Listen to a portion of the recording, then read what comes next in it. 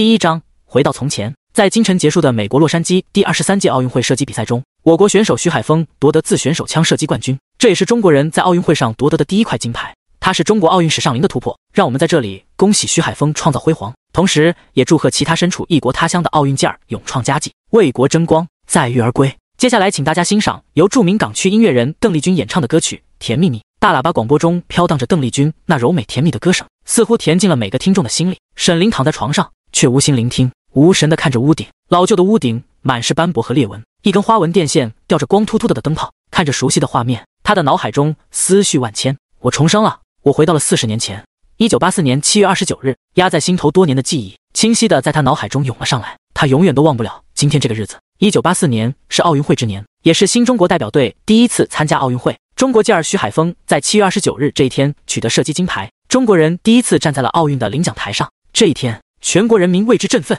可对于沈林而言，这一日却是他人生悲剧的起点。20岁之前，他的生活几乎是一帆风顺，父亲是国营大厂的厂长，妻子是厂子里最漂亮的姑娘。可是这一切都随着父亲的突然病倒而变得不一样。父亲病退离休，厂子换了新的厂长，新上任的厂长曾经因为生活作风有问题被父亲痛批过，怀恨在心，暗中指使车间主任处处给沈林穿小鞋，将这笔账算在了沈林头上。在沈林连续加了1个月的夜班之后，疲惫的他不小心操作失误，导致一批生产的零部件变成了废品。按理说，这种因为操作失误导致的废品，只需要按照内部价格赔偿就足够了。但是厂长当即宣布开除沈林，这件事也成为了引爆火药桶的导火索。在全体员工大会上，情绪失控的沈林贸然出手，打伤了厂长，不仅丢了工作，人也被抓进了看守所。工作上的不顺心，生活上的失意，让他充满了偏激。他酗酒，他和一群狐朋狗友胡混。妻子卢小荣不止一次地祈求丈夫回头是岸，可沈林非但不领情，反而殴打妻子。就在今天晚上，他会因为醉酒再次打了卢小荣。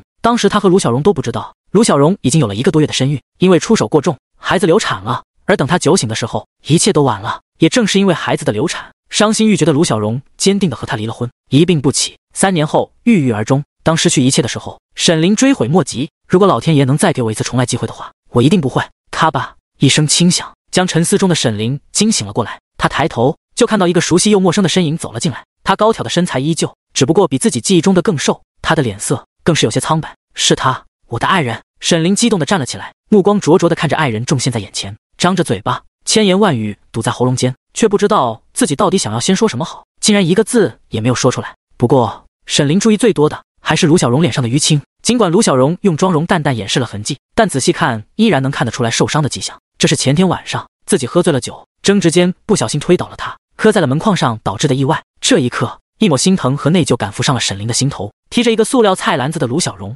朝着沈林看了一眼，然后就面无表情地朝着里屋走去。从卢小荣的神色上，沈林感到2个人就好似是一对陌生人。沈林本能地伸出手，他想要抚摸一下这个让他愧疚了一生的人。可是就在他的手落在卢小荣肩膀上的刹那，卢小荣挥手将沈林伸来的手掌重重地打开，没有任何的言语，2个人之间有的只是冷漠。卢小荣的反应让沈林沉积在脑海中的记忆越来越多，越来越清晰，想到了更多的事情，都是自己在前世自暴自弃的时候做出的混账事情。哀莫大于心死，卢小荣现在对自己的态度是已经心死了。能看到现在的你真好。虽然他不知道自己的话卢小荣会不会明白，但是沈林还是忍不住说道。卢小荣紧紧地攥着手中的菜篮子，他不知道沈林今天这是怎么了，不过以往的事情让他根本就没有和沈林说话的心思，所以他只是默默地放下菜篮，然后默默地摘菜，就好似2个人是处在一个房屋中的陌生人。一股尴尬的氛围萦绕在2人之间。这一刻，即便是2世为人的沈林静也不知道说些什么好。咚咚咚，一阵的敲门声从外门传了进来，打破了眼下的尴尬局面。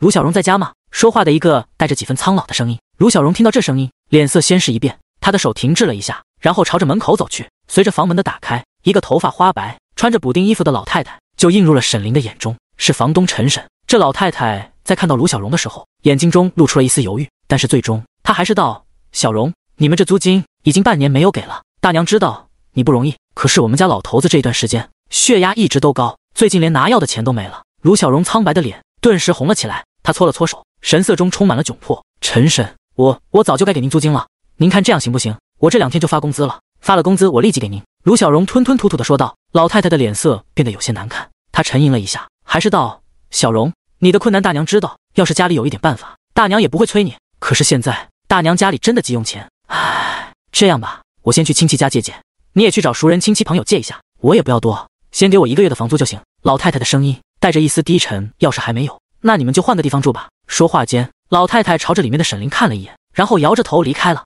从老太太的神情中，沈林感到了一种失望。房租，当时自己好似从来都没有交过房租。沈林下意识地摸了一下裤兜，一张皱巴巴的5毛钱，是自己前天从卢小荣手里硬抢过来，准备去买酒的酒钱。就在沈林心中的羞愧越来越多的时候，卢小荣已经从破旧的抽屉里拿出了一个小包，一个干瘪丑陋还被黑色的针线缝了几道痕迹的小包，几张轻飘飘的钞票随着小包的倾倒掉落在了桌子上，一角、2角，最大的是一张5毛的钞票。看着这稀稀落落的钞票，卢小荣没有吭声，他轻轻地将一张张的毛票捡起来，然后扭头朝着门外走去。你要干什么去？沈林看着要走的卢小荣，大声地问道。卢小荣顿了一下，没有回头，不过他终于还是开口了，借钱。随着这话，就是房门被关上的声音。卢小荣去借钱了，而且还是怀着孕去借钱。想到卢小荣现在的情形，一种巨大的愧疚感顿时升起在沈林的心头。他再稍微愣了一下，就快速地朝着门外追了出去。当他追出去的那一刻，卢小荣已经骑着自行车远走了，重重地叹了一口气。沈林迈步回到了住处。第2章，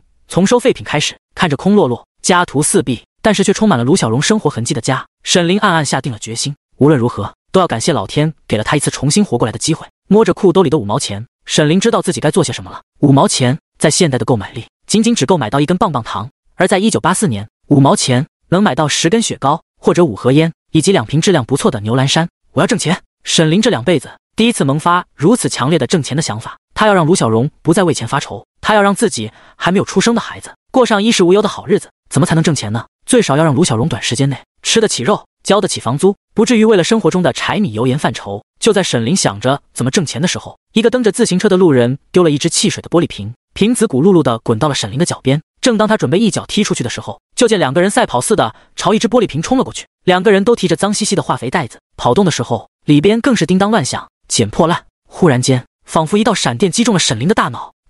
不是捡破烂，准确来说应该叫废品回收。捡破烂这个职业自古有之，是社会上一个非常低等的行业，毕竟一天到晚要跟垃圾打交道，会让普通人嗤之以鼻，避之不及。但是很少有人知道废品回收这个行业背后所蕴含的收益和利润。不过此时绝大部分的废品回收工作者思路还停留在捡破烂的行列中，青睐于无本经营。沈林听一个废品收购站的老板说过，当年他开始创业的时候，靠的是在各大工厂的办公场所去收废书就报纸起的家。那时候大家都在大街上捡破烂，没有人想到上门收购的概念。他一个人专找厂子的办公室收旧报纸，利润高的吓人。可沈林看到的商机远不只是收废纸、废铁这么简单，他真正的目标是回收废旧家用电器。在废品回收行业里，真正赚钱的是废旧家电维修，倒卖2手家电，而维修家电可是沈林的老本行，将不值钱的废弃家电回收，修好之后都售2手，光是差价的利润就足以提前迈入小康生活。相比之下，废纸废铁这点钱只能算是毛毛雨了。有着30年维修家电经验的沈林对自己的手艺很是自信，打定主意说干就干。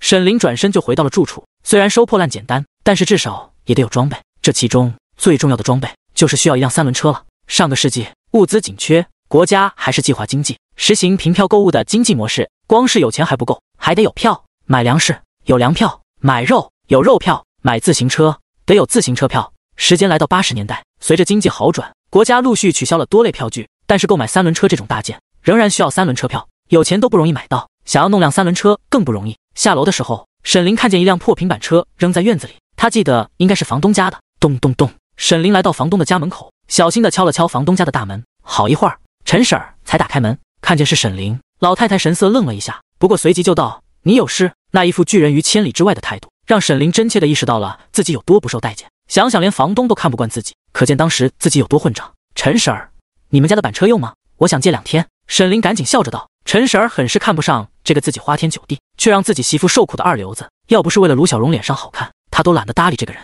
你借车干啥？陈婶儿，我准备去拉点东西挣钱，不能像以前那样坐吃山空了。沈林解释道。挣了钱也能早点把欠您的房租缴了，你该不是想拉出去卖了吧？陈婶儿质疑沈林的来意。不，这个绝不会。您是我房东，我把家里的钥匙压在您这里成不？看着一副坦然和以前那种自暴自弃截然不同的沈林，陈婶儿甚至觉得自己面对的是2个人。行，你用去吧，我记得左摊的气不足了，你去找老李借打气筒打一下就行。陈婶儿说到这儿，犹豫了一下道：“沈林，小荣是个好孩子，你们要好好过日子。”陈婶儿，我知道，以后我一定会把日子过好。沈林坚定地说道。看着离去的沈林，陈婶儿摇了摇头。他走进屋，就听有人道：“谁啊？租咱家房子的沈林，说是要借咱们的车子拉点货挣钱。”哼，你就别信那混蛋小子，纯粹是满嘴跑火车，就他那个熊样，狗改不了吃屎，非得栽个大跟头不可。陈婶儿对于自家老头子的判断一向都很信服，此时听他如此说，不由得叹了口气，可怜了那小媳妇儿。一个装化肥的大编织袋，一根杆秤，再加上从邻居家借来的板车，就成了沈林的全部装备。推着空荡荡的车子走在人来人往的大街上，沈林觉得有不少人在看自己。很显然，他的装扮和这拉东西的车子实在是不相配。不过这些沈林并不在意，他昂头看着越来越热的太阳，就觉得自己的身上都是汗。这闷热的天儿让他无比怀念众生前的空调。不过现在不是他想空调的时候，就算天再热，他也要挣到钱。沈林的第一站就来到了一座机关的办公楼前。按照他的经验，机关办公楼里的废旧报纸书籍最多，大部分收破烂的铜墙还处在四处游荡着捡破烂的状态。这些肥肉自然是没有人吃的。在树荫下将车子放下，沈林就朝办公楼走去。守门的门卫朝沈林扫了两眼，发现他并没有什么威胁性，就不再理会他。来到一间写着办公室的大房间，沈林就敲门走了进去。此时这办公室中有4个人在办公，屋顶的吊扇在快速的旋转，可是整个办公室依旧给人一种火炉的感觉。你有啥事？一个穿着白色的雀凉短袖，挥舞着手中的折扇，头上还顶着一块湿毛巾的干瘦男子，在看到沈林走来，就大声喝道。沈林做了一个摸口袋的动作，道：“同志，我有件事想向你打听一下。”掏出一盒皱巴巴的烟，拆开，毕恭毕敬地递了一根过去。那干瘦的男子见状，语气随和了很多：“啥事？你说吧。”那个领导，我就是想问一下，咱们这儿有废旧报纸吗？我给钱。沈林之所以找上这干瘦的男子，除了因为这男子第一个开口，更因为男子的年龄和位置。这男子在办公室的位置并不是太好，再加上他的年龄，沈林凭经验就足以判定，这男子在办公室就是一个没有职务的老资格。一旦到了中年男子这年龄，就难免为柴米油盐而斤斤计较，所以此人必定是沈林收破烂最容易打开的突破口。男子本来想说没有，可是一听到给钱，不由得两眼放光。PS 新书起航，求各位大佬支持，每天4更，雷打不动。第3章，第一桶金。对于他们这些机关单位来说，每天产生的废纸不少于几十斤，用完了就随便扔出去。至于拉到废品站卖钱，他们从来不考虑这个方式，一是面子上过不去，二是又远又费劲。不值当的主动上门收废纸的，这小伙子还真是头一个呢。领导大哥，我给的钱可能不多，但是买几根冰棍还是可以的。大家在这里办公这么热，这么辛苦，弄点废品卖了买冰棍，没有人会说啥。沈林的话一下子打动了中年男子。男子朝办公室里间那堆积的高高的一摞报纸看了两眼，又问道：“你一斤废报纸多少钱？”10斤废纸1分5。那时候一根冰棍的价格也就是2分钱，用这些没用的东西换几根冰棍吃，实在是再好不过。更何况那些报纸堆积着，没用不说，还占地方。行，那你就称称这些报纸有多少斤？干瘦男子说到这，朝一个年轻人招手道：“小李，把那些没用的废旧报纸收拾收拾，咱们卖了买冰棍吃。”那小李看起来也就是20岁出头的样子，听到干瘦男子的话，兴奋地搓手道：“哎呀呀，还是陈哥为我们着想，这些报纸扔着也没有用，换了冰棍一举两得。”说到这里，他指着一堆废弃的书道：“哥们儿，这些书你要吗？”“要。”“看你们都是知书达理的文化人，书的价格我可以给你们10斤1分6。”沈林憨憨地笑了笑，一副诚恳的样子。“行，那你过来收拾收拾吧。”沈林早就有备而来，见第一笔生意达成，赶紧从自己的衣兜里拿出了几根绳子，对着那些书籍快速地捆扎了起来。办公室里风扇依旧在旋转，有人在办公，有人在闲谈，除了不时地找出一些破旧报纸杂志的小李，基本上就没有人注意正在捆扎东西的沈林。干净麻利快，也就是一会儿功夫，沈林就捆好了8大捆。他用杆秤将那些废旧报纸称了称，心中暗自吸了一口气，不到400斤，算价格的话，差不多就是5毛钱。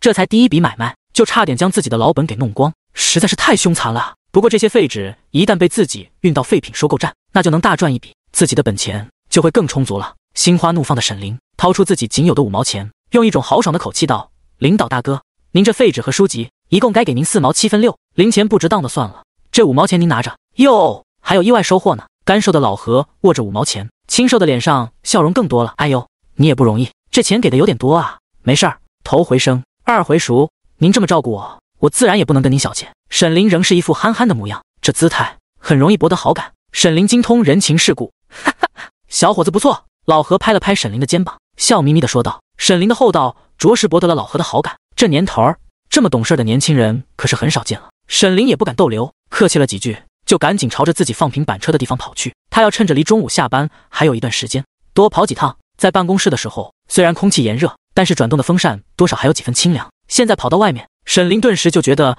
那火辣辣的太阳照着，汗水不停地往外钻，身上黏糊糊的。捆好的8大捆废旧报纸一下子堆满了平板车，顶着炎炎烈日，沈林就觉得自己的嗓子眼开始冒火，一滴滴的汗水更是顺着他的脸不断的往下流。400多斤的废纸虽然拉得动，但是沈林还是在烈日下蹒跚的前行。从小养尊处优的沈林哪里干过这等活儿？按照记忆，沈林来到了离家3里地的废品收购站。这废品收购站地方不小，锈迹斑斑的大门上，一块白铁皮上醒目的写着废品收购站5个鲜红的大字。在沈林走进收购站的时候，就见一个白白胖胖、穿着一身蓝色工作服的中年人正在悠闲的抽烟。老板，我这儿有些废旧报纸杂志，您看能给啥价格？沈林朝着胖子打了一个招呼，满脸堆笑道：旧报纸1斤3厘，书本是1斤5厘，3厘5厘。听着这个价格，沈林松了一口气。现在废品收购站的价格比他记忆中的要高一点，也就是说他能多挣一点。那边有个磅秤，你把东西全都搬过去，我给你看看有多少斤。胖子抽了一口烟，朝着沈林的报纸看了一眼道：你这报纸不少吗？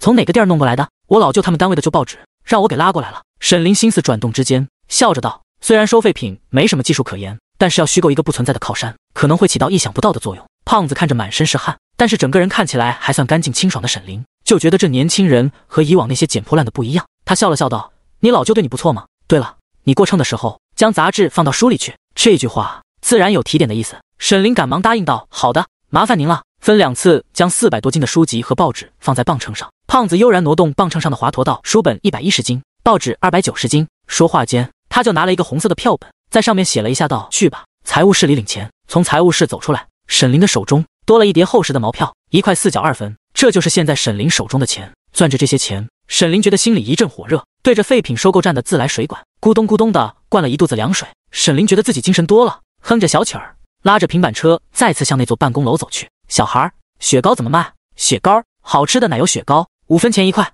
一个戴着草帽，看上去也就是10来岁的小孩蹬着自行车，自行车的后架子上是一只被漆成了白色的木头箱子，箱子上面蒙着一条黑蓝方格的小被子，箱子的侧面则用红字写着大大的雪糕2个字。这种卖雪糕的情形，沈林已经多少年没有见过了。汗水滴滴答答往下流的沈林只觉得自己的喉咙再次发干，他肚子里虽然都是凉水，可是此时却觉得口渴的厉害。看到生意来了，小孩停下车子道：第一雪糕厂的奶油雪糕，有包装的，5分钱1块，冰棍1分钱1根，来1块吧，5分钱1块。沈林咂巴了一下嘴，最终道：你给我来4根冰，不，来4块雪糕。沈林咬了咬牙，4块雪糕，这可是一笔大买卖啊。戴草帽的小孩惊喜道：好，我这就给你拿。说话间，小孩就拿出了4块用绿色塑料纸包裹的雪糕，递给沈林道：给，这雪糕可甜了，奶味儿的。沈林拿出2角钱递给小孩，他将4根雪糕放在车把下的阴凉处，3步并作2步朝着办公楼走去。忙着呢。沈林满是笑容的走了进来道：刚才碰见一个卖冷饮的，顺路给各位烧了几个，大家趁着凉劲儿快点吃，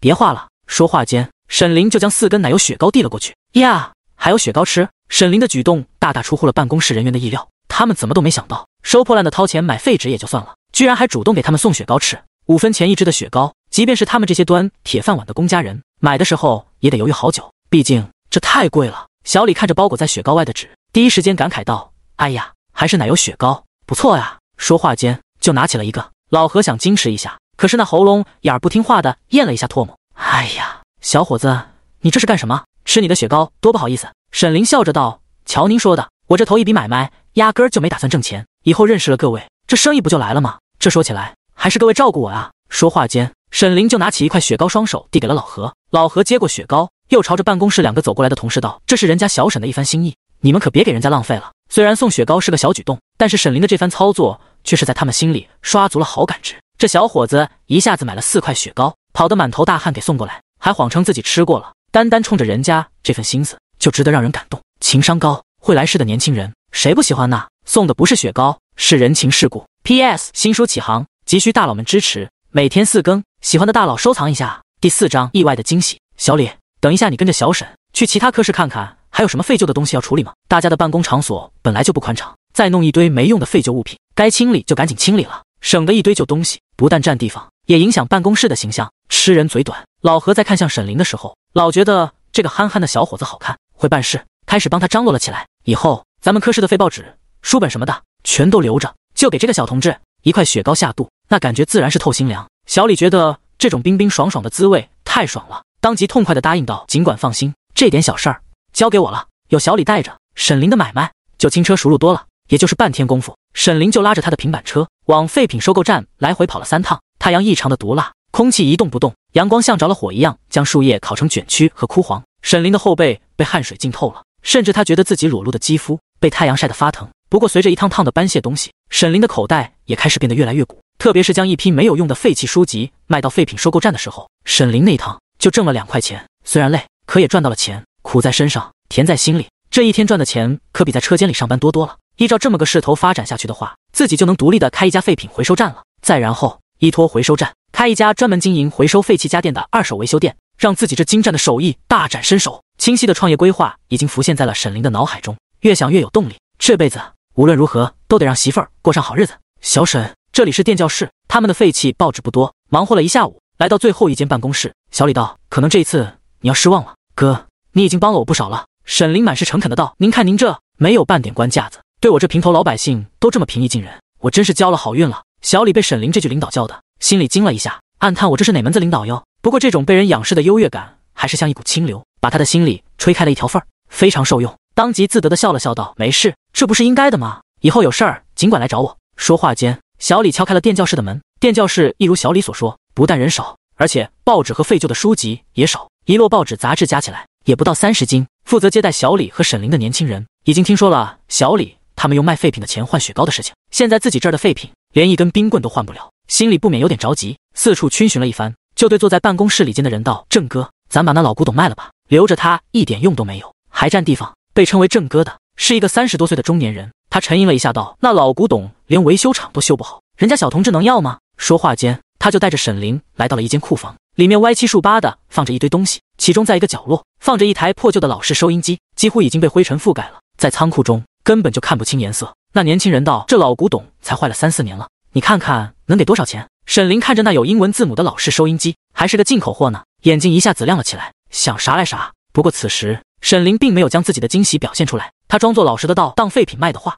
价格不高，不过这东西要是放在我家里唬人，倒是不错，我给5毛钱，您觉得怎么样？”5毛钱？他要是没坏，50块钱都不给你。年轻人说到这里，犹豫了一下道：“算了，你拿走吧，反正也是坏了，留着没用，还不如变现呢。”头顶着烈日，沈林拉着车子往家走。此时的他感觉自己整个人都快散架了一般，不过兜里的11块2毛钱，再加上车子上的废旧收音机，却让沈林心里充满了欢喜。80年代初期，一个普通工厂的职工，月工资不过才40块钱左右，这还要将奖金和福利折算在里面。由此可见，废品回收这个行当里所蕴含的利润程度有多高了。唯一美中不足的地方在于，只能收现金，没有票。毕竟在这个凭票购物的计划经济年代里，票才是硬通货，没有粮票和肉票的话，买东西就得做好被狠宰一刀的准备了。不过这种日子不会很长了。随着改革开放的深入，国家经济日趋好转。80年代中期开始，国家正在陆续废除部分票据，直到1993年全面放开粮油供应之后，实行40年之久的凭票购物时代彻底画上句号。他满心欢喜地来到肉食店，准备买点肉，可是肉铺的门已经关了。有些失望的沈林刚刚准备想其他办法，就见有人提着一个筐子来到他身边道：“你要鱼吗？”鱼？沈林看着那30多岁面容憨厚的汉子道：“怎么卖的？这条鱼你给我1块钱，或者给5斤粮票。”那人说话间，将盖在筐子上的盖子打开，就见里面有一条3、4斤重的大鲤鱼，在一个盛满水的瓷盆里游着。野生的大鲤鱼活蹦乱跳，富有活力，沈林的心一下子就热了。现在卢小荣正是需要营养的时候，买这条鱼比买肉还强。行，我要了。拎着鱼往家走，沈林的心中很是满足，今天就用手艺好好犒劳自家媳妇儿。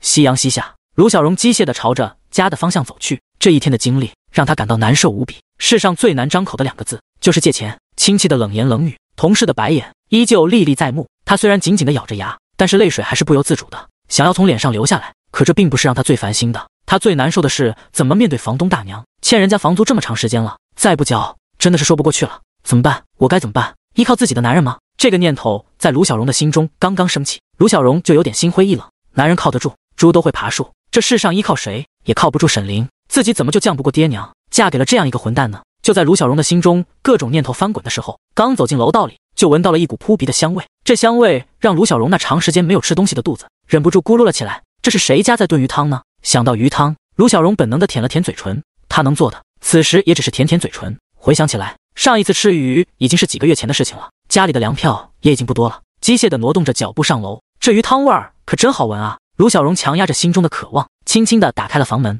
可能吃点东西就不会这么馋了。可是当卢小荣打开房门的时候，他吃惊地发现，这炖鱼汤的香味一下子变得更加的浓郁。鱼汤是自己家炖的。PS 新书启航，大佬们支持一下，每天4更，喜欢的大佬不要忘记收藏啊。第5章我挣的，咱们的老百姓啊，今儿个真高兴。沈林一边做饭一边哼着歌，他是真的高兴，回到了过去，那些让他痛心的事儿都没有发生。现在的他虽然身体上疲惫不堪，但是却精神十足。这么长一条野生鱼，不下一番功夫做好它，那简直就是暴殄天物。沈林从厨房里搜罗出来一块猪油，心里想着要想鱼不烂，热锅凉油煎鱼，炖汤须得加白开水，这样炖出来的鱼肉才会鲜嫩肥美，汤白味香。这一块钱可真值啊！用勺子从锅里舀起一勺鱼汤，只是嘬了一小口，那鲜劲儿就在胃里荡漾开来。沈林的脸上露出了心满意足的笑容，真香啊！沈林，你怎么可以这样？卢小荣看着眼前这个男人，对着一锅鱼汤满脸的沉醉，心里愈加讨厌，委屈的情绪终于爆发。自个儿一个女人家的，低三下四的出去借钱了，这男人可好，躲在家里偷吃嘴。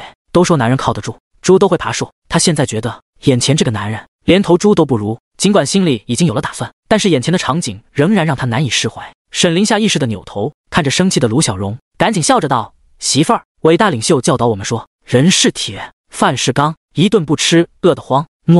你看我买了一条鱼，今儿咱们喝鱼汤。你买鱼？你从哪儿来的钱买鱼？卢小荣终于憋不住了，就算你从你爸那儿借到了钱，你总得先交了房租吧？你爸现在的工资都不够药费，你怎么好意思借他的钱吃鱼？卢小荣气得语无伦次。本来他觉得自己和沈林已经是陌生人了，可是现在见他这般不长进的样子，卢小荣还是气愤不已。他这一天所受的委屈，家里的情形，一切都让他忍受不了。媳妇儿，你别急，你听我说，这钱是我挣的。沈林看着激动的卢小荣，赶忙放下手中的勺子走过来。这一刻，多年的愧疚让他想要将这个上辈子自己没有珍惜的人揽入怀中，可是还不等他伸手，就被卢小荣一脸嫌弃的推开了。你挣的？你怎么挣的？卢小荣气得浑身哆嗦。你偷了谁家的？赶紧给人家还回去吧，要是等到被偷的人家找过来，一切都晚了。你不怕丢人？我还要脸啊！说完，卢小荣一把拽住沈林的胳膊，准备往外走。看来卢小荣表面上对自己漠不关心，内心里还是很在乎自己的。前世虽然两个人最终走上了离婚的路，但是一起的经历还是让沈林觉得卢小荣是关心自己的，而这种关心更加深了他多年挥之不去的愧疚。媳妇儿，你别着急，你听我说。沈林摆手道：这条鱼是我去收废品挣钱买来的。卢小荣愣住了，随即道：沈林，你要说谎就找一个可信的理由，你觉得你这话能骗得了我吗？你妈都不会相信，你如果不给我退回去，我就将这件事情告诉你妈，她会告诉你事情的严重性的。见卢小荣不肯相信自己，沈林突然想到自己在废品站卖废品的时候，废品站给的领钱单据，3连单的单据，自己除了领钱用的那份红色的收据交了上去，浅绿色的那张还在自己手里。媳妇儿，你看我这儿有废品站的单据。说话间，沈林就从自己的口袋中将被汗水浸湿了大半的7、8张单据拿了出来。卢小荣半信半疑地看着单据上有些模糊的字迹，一时间不知道该不该相信。资收到旧报纸382斤，资收到废书197斤，资收到日期都是今天，看上去倒不像是假的。可是沈林他真的会去收废品吗？卢小荣打死都不肯相信，这个是脸面比天大的男人，怎么可能会收废品？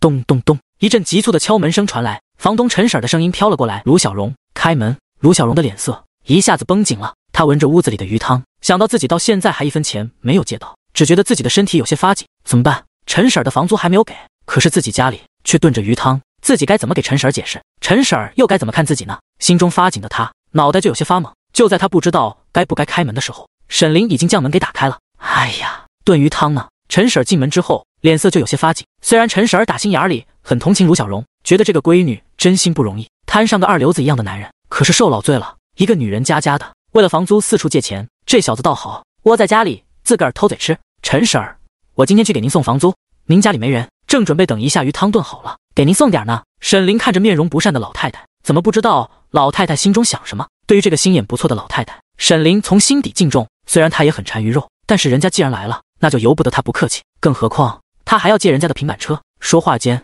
沈林已经将准备好的5块钱从口袋里掏了出来，道：陈婶儿，先给您1个月的，剩下的我过几天一定给您。陈婶儿这一次过来并没有太大的信心要到钱，却万万没想到这二流子居然破天荒主动掏了钱。难道这太阳是打西边出来了？陈婶儿狐疑不已，这还是那个混蛋小子沈林吗？就在他错愕的时候，沈林已经从厨房里端着一个瓷盆出来，瓷盆中不但有煮得发白的鱼汤，而且还有好几块犹如豆腐一般的鱼肉，扑鼻的香气让陈婶儿忍不住吸了一口。这怎么好意思呢？沈林笑道：陈婶儿，这些天您对我们夫妻一直很照顾，我们都记在心里呢。也就是一碗鱼汤，你要是不吃，那就是觉得我们是外人。这鱼汤也让我大爷尝尝。陈婶儿推辞了2句，就接过了沈林递来的鱼汤。临走的时候，沈林笑着道：婶儿，你们家的平板车我这2天还想用一下，不耽误你们的事情吧？那车子一直在下面闲置着，你想用就用。陈婶儿端着鱼汤笑呵呵地说道。随着门子再次关上，卢小荣这才清醒了过来，他看着手中的收据，有点不敢相信的道：“你才收了1天的废品，就赚了5块钱。”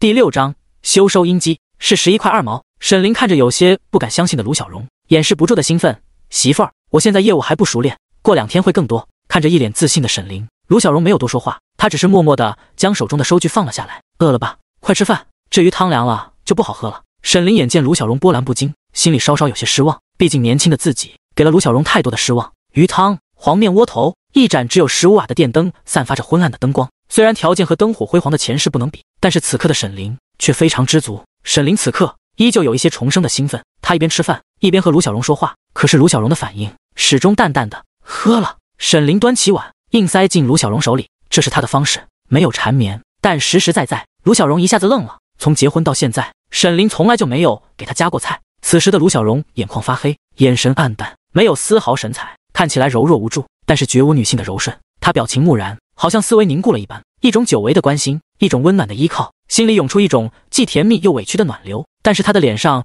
始终挂着一种控制着的漠然。这样体贴入微的沈林，他能坚持多久呢？卢小荣没有丝毫的把握，毕竟以前他也说过会改，只是一次比一次让自己更失望。别看他现在人五人六的，好像对自己不错，一旦跟那群狐朋狗友聚一块，2两马尿灌下去，估计又不知道自己是谁了。你吃吧，我吃不了。卢小荣把沈林递过来的鱼汤又推了回去。别呀，媳妇儿，不就是一条鱼吗？不值当的这么推来让去的，你快吃了，以后咱们会经常吃鱼的。卢小荣只好接过来，用小勺舀了一口汤放进嘴里，味道竟是出奇的鲜美。看来这沈林做的是酸汤鱼，这一碗奶白色的汤，鲜鲜的，酸酸的，浓浓的。卢小荣居然真的胃口大开。我来收拾。一看卢小荣要刷碗，沈林赶紧抢过来了。从此以后，他要可着劲儿疼自个儿的媳妇。他知道自己的女人刚刚怀上孩子，他可不敢冒一点险。卢小荣看着不由分说进了厨房的沈林，很是纳闷，只有2个碗，所以刷洗起来很快。当沈林思索着怎么和卢小荣谈谈的时候，出门却发现卢小荣已经进了卧室，卧室里关着灯。沈林思索了一下，最终没有打搅卢小荣。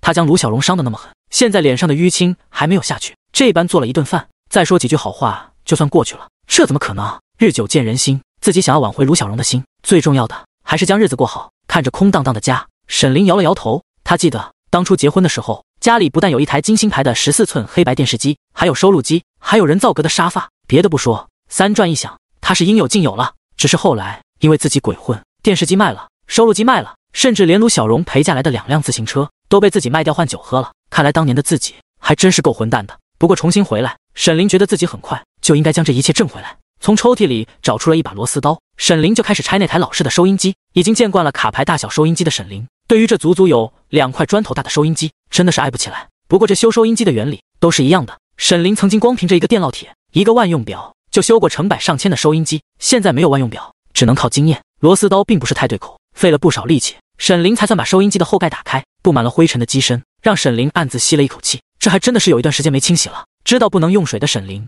就找了一块干布头，慢慢的清理起了尘土。卢小荣进了房间，躺在床上，把身体放平，他想把思绪也放平，不再起起落落，上下翻腾。可是思绪哪会跟身体一样的听话？他默默地思索着沈林的改变。沈林真的改好了吗？这种想法刚一出现在心头，就有一个人告诉他，这只是一种暂时的现象。沈林和自己结婚的时候，虽然并不算是太出色，好歹也是一个阳光的青年，只是随着自己公公的退休，想到公公的退休，卢小荣就想到自己现在的工作。他已经听到了风声，要将自己调到车间。按照卢小荣自己的资历，作为干部身份的他，应该在机关科室，可是现在却被下放到了车间，理由也是冠冕堂皇的下基层锻炼。心中苦涩的卢小荣，虽然对某些人表面上光明正大，内心里却龌龊不堪的行为很是鄙夷，却也无奈地接受了这个现实。他不接受也不行，因为此时的卢小荣根本就没有其他的办法。他在干什么呢？卢小荣突然想到了没有进屋的沈林。以往对于沈林已经死心的他，根本就不想理会沈林是不是出去胡混。可是今天的鱼汤却让他从心中升起了一种好奇。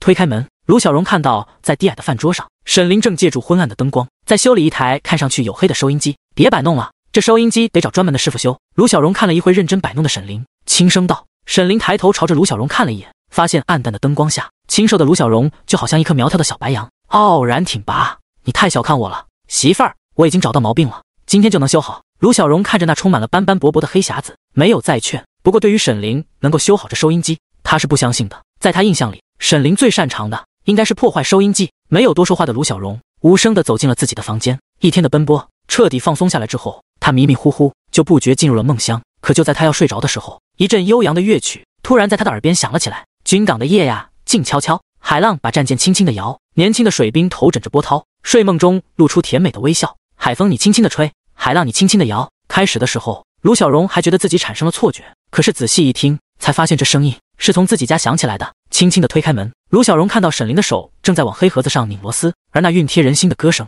分明是从破旧的黑盒子里传出来的。海风你轻轻地吹，海浪你轻轻地摇，远航的水兵多么辛劳。第7章早市。虽然卢小荣刚才没有细看，却也知道这收音机是一个坏的，想要把一个坏的收音机修好并不容易，即使专门的修理部能修收音机的师傅也是凤毛麟毛。虽然心中对沈林修收音机充满了好奇，但是最终卢小荣还是默默地回到了卧室，静静地躺在床上，思考着沈林的改变。卧室外，沈林将收音机的最后一枚螺丝拧上，忍不住伸了一个懒腰。虽然回到了20多岁，身体素质比前世提升了很多，但是一天的忙碌还是让他有点累了，更不要说刚刚的收音机修理，更是费脑子。睡觉，本能的沈林想要走进卢小荣睡的屋子，不过按照记忆，就在前几天他已经和卢小荣分开睡了，这个时候突然闯进去的话，恐怕会将刚刚博来的好感给弄没了。更重要的是，卢小荣已经有了身孕，现在不能让他激动。带着几分不舍，沈林回到了自己睡的卧室。就在他准备躺在床上谋划一下未来的生活时，却没有想到只是几分钟，整个人就进入了梦乡。甜蜜蜜，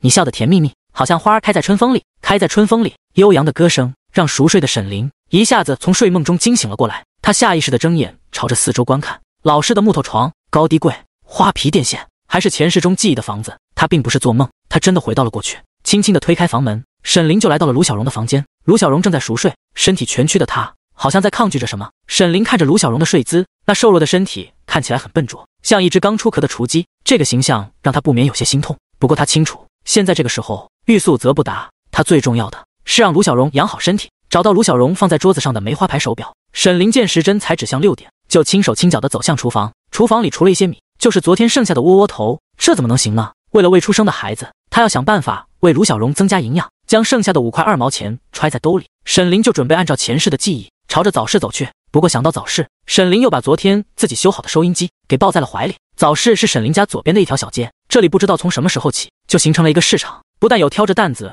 卖自家蔬菜鸡鸭的农民，而且也有一些卖旧物品的。这个修好的收音机，沈林本来就是准备卖的，他现在最缺的就是本钱。走出家属院的时候，沈林遇到了几个行路匆匆的邻居。这些邻居看着拿着收音机过来的沈林，一个个都无事儿去。对于他们来说，这个被厂里开除、整天喝酒打老婆的家伙根本就入不了他们的法眼。沈林没心思在意邻居们的对他的冷眼相待，拿着收音机的他正在琢磨这台收音机卖多少钱合适。早市上人来人往，熙熙攘攘，在这里买东西基本上不需要票，但是一些紧俏的商品却比商店里要贵不少。走过路过千万不要错过呀！从广州进来的尼龙袜子，小伙穿上更潇洒，妹子穿上就漂亮。连衣裙，从上海批发的连衣裙，一件5块钱。胡辣汤，好喝的胡辣汤，1毛5一碗。各种叫卖声在早市上响成了一片。沈林从南到北溜了一圈，就找了一个地方，将收音机在地上一放，道：收音机，谁要收音机？外国进口的收音机，音质好，只要20块。沈林这一喊就吸引了不少的目光。虽然收音机已经日趋走进了越来越多的家庭，但是20元的价格还是吸引了不少人。有一个看上去40多岁，穿着发黄衬衫的中年人，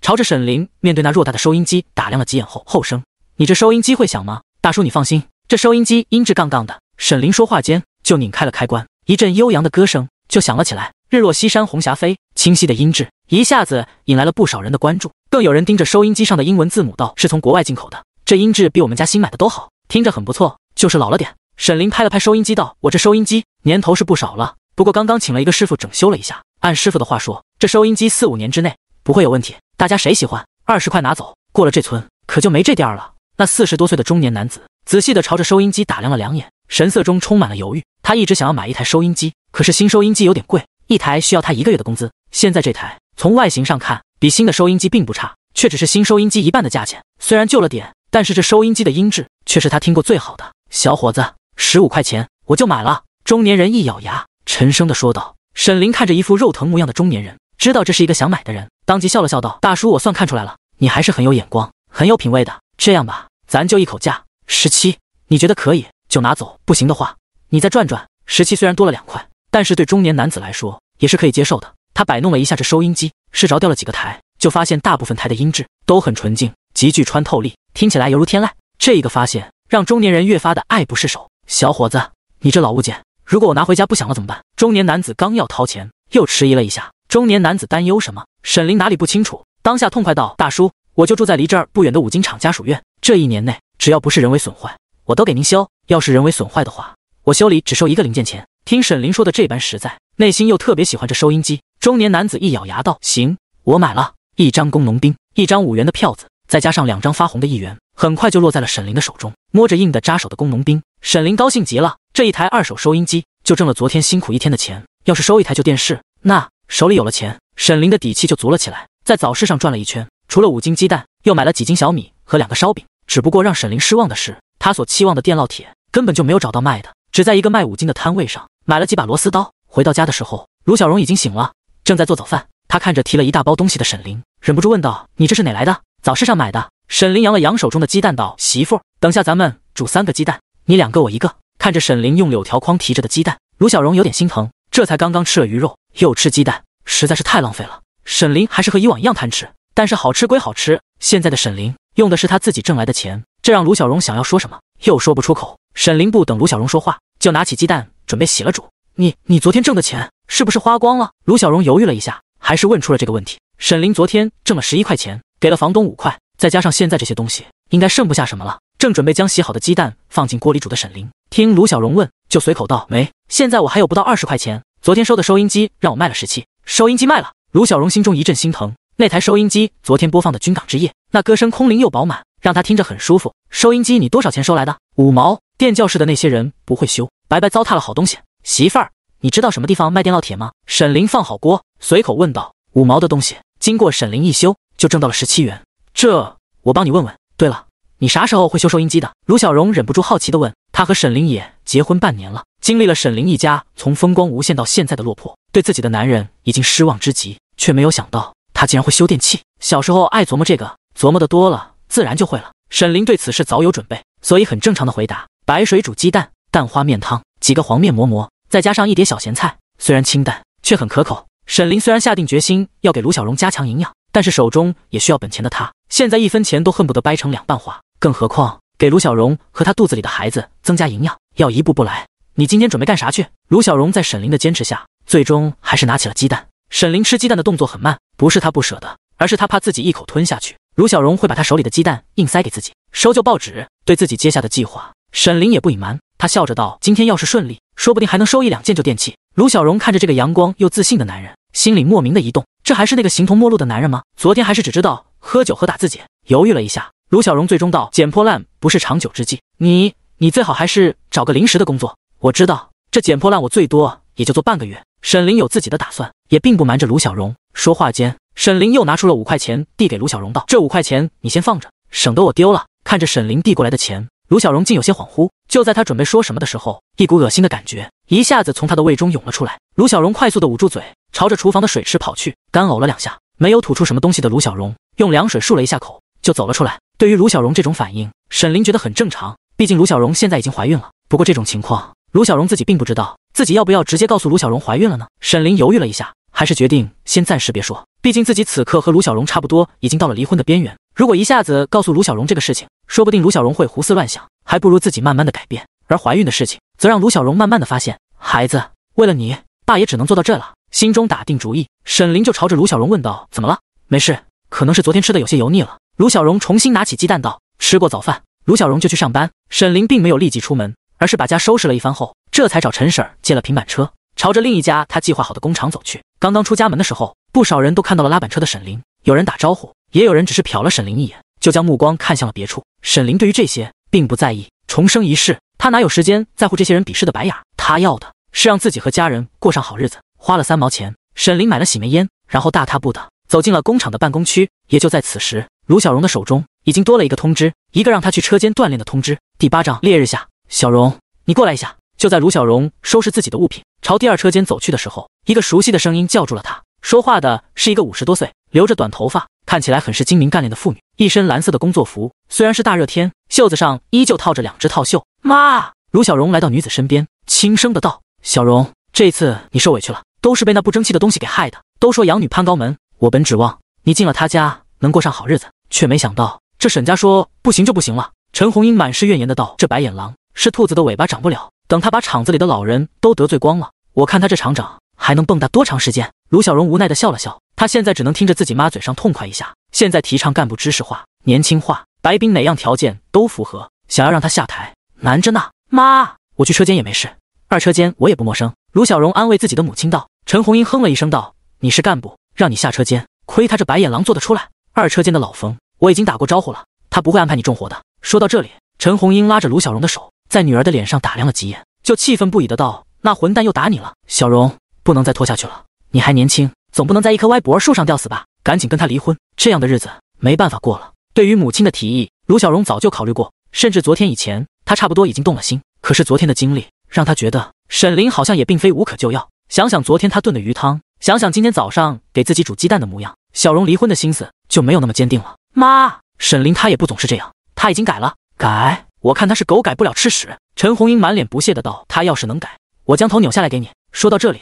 陈红英从口袋里掏出2块钱道：小荣，这2块钱你先拿着应急，可千万别让你嫂子知道了。对了，也别让沈林知道了。至于房租，你先别缴，等陈婶儿赶人的时候，你正好回娘家，咱们就趁这个机会离婚。卢小荣看着母亲递过来的皱巴巴的票子，心中一阵发酸。他并不嫌弃妈妈给的少，他知道母亲的难处。现在哥哥厂里发不出工资，嫂子又刚刚生了个儿子，一家几口都等着要吃饭呢。要是知道母亲偷偷关照嫁出去的闺女被性格泼辣的嫂子知道了，那可真是无话可讲。这2块钱应该是母亲偷偷攒下来的。妈，沈林已经将房租缴过了，他还给了我5块钱。卢小荣将2块钱重又塞给母亲道：妈，这2块钱您自己存着吧。陈红英先是惊讶了一下，随即呸了一声道：又是给他爹要的钱，也不看看他爹都啥样子了，还往他爹手里要钱。哼，老沈怎么生了这么一个不争气的东西。以往无论陈红英怎么说沈林，卢小荣都不吭声，可是现在他觉得自己应该替沈林说句公道话，毕竟这些钱都是沈林自己挣的。妈，这钱是沈林自个儿挣的，他连个工作都没有，靠什么挣钱？我跟你说，小荣，别听他胡说八道，说不定他是偷的抢的。陈红英说话间，将2块钱重新塞回来，不由分说道：让你拿着你就拿着，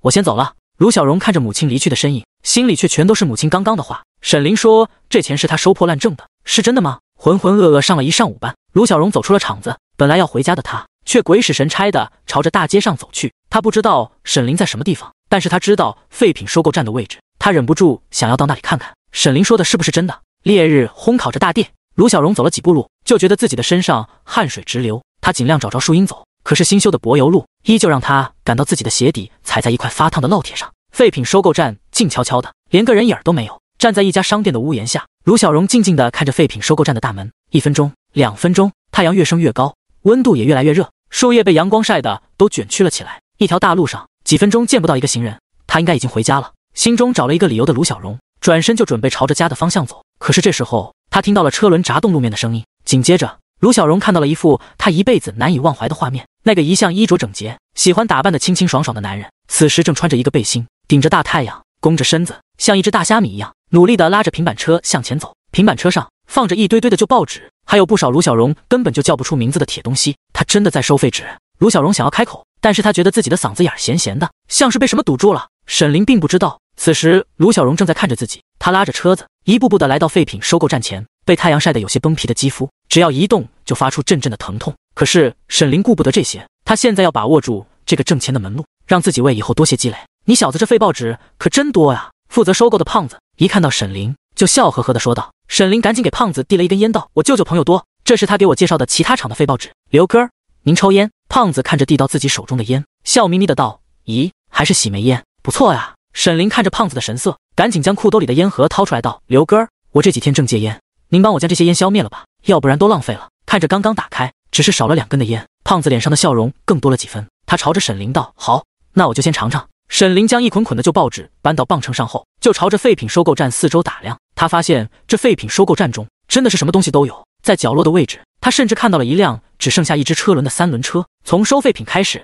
沈林就想要一辆3轮车，可惜买3轮车不但要票，还要200多块钱。他短时间内基本上不用想买车的事情。不过这就3轮车却引起了他的注意，尽管只剩下一个车轮，但是架子还在。走到那3轮车前，沈林就发现这就3轮车的车底都已经腐朽透了，别说拉东西，手指一摁就是一个大坑。不过沈林顶着那3轮车打量了几眼后，就觉得这3轮车还能挽救一下。小沈，这一次你送来的是621斤，收据你收好。胖子将收购单递给沈林，有点羡慕的道：你小子这一趟足足挣了3块钱呢。沈林赶忙道：我也不是运气好吗？碰巧舅舅给介绍了几个大户，等这2个大户都收完了，后面还不知道能不能收住东西呢。说到这里，他朝着那旧三轮车一指道：“刘哥，这东西哪来的？人家送来的破烂呗。”胖子朝着那只剩下一个车轮的旧三轮车一指道：“这东西都锈成啥样子了，半点用处没有，只能当废铁。”沈林朝着那三轮车转了转道：“刘哥，我想把它拉到家拆一下零件，您看需要多少钱？”胖子朝着四周看了看，伸出了2个手指道：“这废铁也值不少钱，这样吧，你给我2块钱，东西就归你了。”沈林看着一副你占大便宜的胖子，知道这家伙想要宰自己一刀。算了，这东西的零件都有一些年头了，拆下来能用的不多，我不要了。做出一副遗憾模样的沈林笑着说道。说话间，沈林就拿着收条朝着财务室的方向走。胖子一看准备离去的沈林，一把抓住了他的手道：“你要是真想要，1块钱拉走，毕竟咱们也是熟人，我不能让你吃亏。”看着胖子的笑脸，沈林笑着道：“谢谢刘哥，我下午将他拉走。PS 新书起航，迫切需要大家的支持，请喜欢的大佬收藏一下啊。”第9章，好吃的。推着车子走在夕阳下，沈林就觉得自己整个人都快要散架了。不过看着车上的东西，心里又满足极了。一辆只剩下1个轮，车斗的底儿已经锈掉的人力三轮车，2台坏了的收音机，还有从5金店买来的电烙铁。本来对于自己能否买到电烙铁，沈林并没有底气，却没有想到这电烙铁5金店里还真有，而且不要票。这等的情形让沈林喜出望外之余，也越发觉得现在的物资越来越充沛了，兜里的钱已经变成了27元6毛。这是刨下买电烙铁、螺丝刀之类的物品后，今天的净收入。孰能生巧，昨天收废品的生意刚刚开始，一切还得靠自己摸索。今天相同的时间，却比昨天多收了1个单位的废品。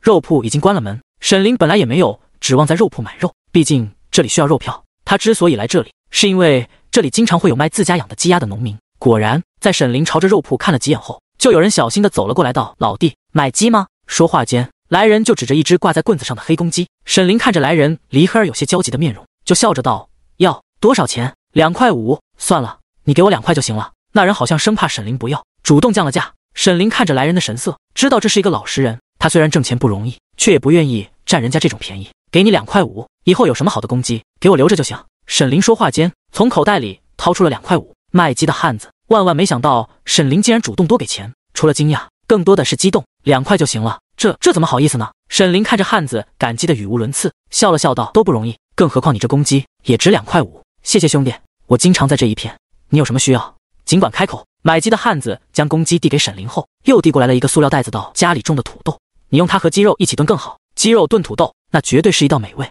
这世间唯有爱与美食不可辜负。”沈林下定了决心，要改变自己在卢小荣眼中的形象。当然了，这美食自己也是来者不拒。推着平板车回到住处，此时小院里面已经热闹成了一片。下班的人在端着搪瓷缸子，一边喝水一边聊天，更有放学的孩子不顾天气的炎热，呼朋引伴的在院子里推着铁环疯跑。沈林的归来引起了不少人的注意，有人看着他平板车上的黑鸡，眼中不由得露出了羡慕的神色。毕竟在这个时代，就算是工人，工资也就是那么40-50块钱，想要吃肉，更是要靠肉票。别说1个星期，有的家庭1个月也吃不上1顿鸡肉。不过在羡慕的同时，不少人更是露出了鄙夷之色。这个二流子已经被厂子开除了，还这么的好吃懒做，可怜了卢小荣这么好的姑娘。沈林能够感受到这些目光，不过现在这种时候，他可没有心思理会这些人想什么。将平板车放下，然后用1个口袋掂着收音机和电烙铁等物品就上了楼。他现在没有手表，但是按照经验，卢小荣现在应该还没有下班。洗了一下手，沈林就走进了厨房。厨房虽小，但是辣椒姜蒜倒也算是齐全。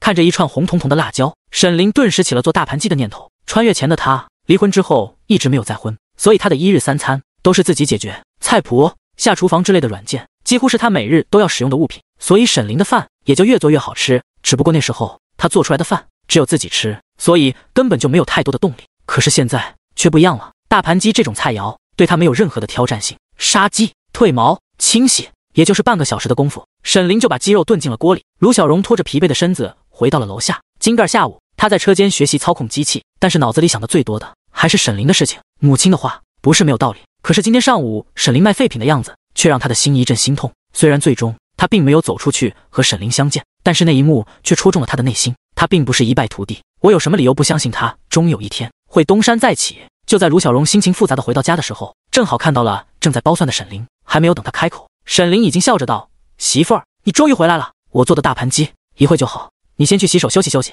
大盘鸡是什么？卢小荣根本不知道，但是那浓郁的香气却强烈的勾起了他的食欲。犹豫了一下，卢小荣还是忍不住问道：“昨天不是才吃了鱼吗？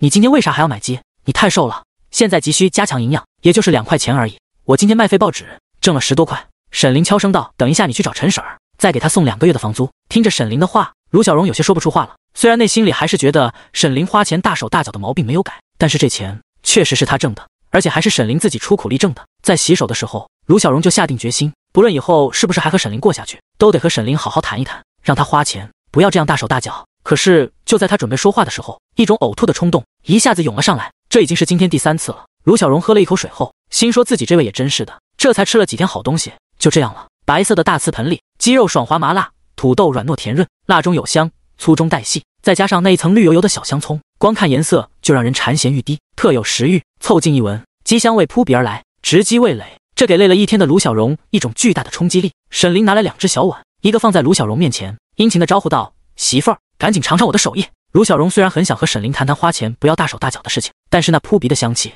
早已经让他饿瘪的肚子造了反，加上一块送进嘴里，一口咬去，结实的鸡肉里除了鲜嫩的鸡汁，还有一股葱香味，一股辣味，配上软糯甜润的土豆，粉粉的，入口即化，绝对是人间极品啊！香、辣、麻，丰富的体验一下子俘虏了卢小荣的味蕾。卢小荣感觉自己这一辈子从来没有吃到过这么好吃的东西，他怔怔地看着沈林，满是不敢相信。按照卢小荣的感觉，沈林这手艺绝对能够当大厨。这一刻的卢小荣感觉自己真的有些不了解沈林了。他会修收音机不说，他做的菜还这么好吃，怎么样，要不要再吃一块？沈林看着满脸都是享受的卢小荣，颇有些小得意，顾不得再说什么。卢小荣又迫不及待地夹了一块鸡肉放进嘴里，也就是20多分钟，满满一大盆鸡肉土豆就被消灭了大半。沈林又钻进厨房里下了一绺挂面，放进汤汁里，挂面上沾满了土豆的稠汁，吃起来滑溜溜的，不仅有土豆味，还有淡淡的辣椒香，简直棒极了。这一次吃完饭的卢小荣非常坚决地要求自己刷碗，对于这个要求，沈林争论了2句就同意了。不过在刷碗的过程中，卢小荣突然发现油罐子里的油被挖去了一大块，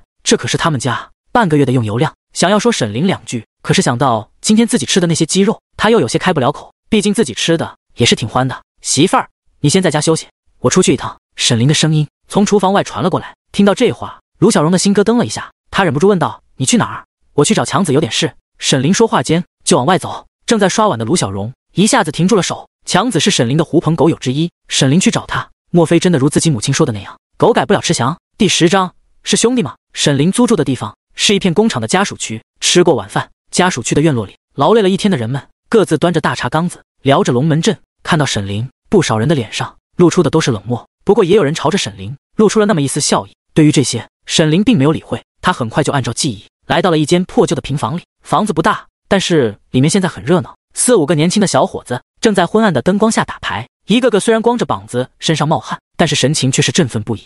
哈哈，沈哥来了！看见沈林进来，一个正在打牌的敦实年轻人就满是笑容的打招呼。沈林笑了笑道：“这不是2天没有见，想大家了吗？”那年轻人扬了扬手中的牌道：“沈哥，你来玩2把。光子，还是你打吧，我就来看看。”沈哥，街上新开了一家小馆子，听说那小味道是真不错，沈哥哪天带我们去搓一顿？说话的是另外一个打牌的年轻人，这人虽然年龄不大，但是整个人却透着一股精明劲。沈林朝着年轻人看了2眼，心头涌起无数的记忆。再过2年，这年轻人就会因为入室抢劫而蹲牢房。等沈林再见他的时候，整个人都已经废了。吃顿饭不是小事吗？沈林一摆手道：“我沈林说话算话，咱们下星期天搓一顿去。”沈林此时的许诺非常符合他以前的风格。听到沈林这么说，几个小伙子都非常高兴，只有那敦实的年轻人光子皱了皱眉头：“沈哥，你别听强子瞎起哄，你现在没了工资，家里全靠嫂子一个人撑着，要说吃饭也该我们请你。”光子郑重的道。那被称为强子的精明年轻人一皱眉，他直接朝着光子呵斥道：“光子，你这样说话是不是看不起沈哥？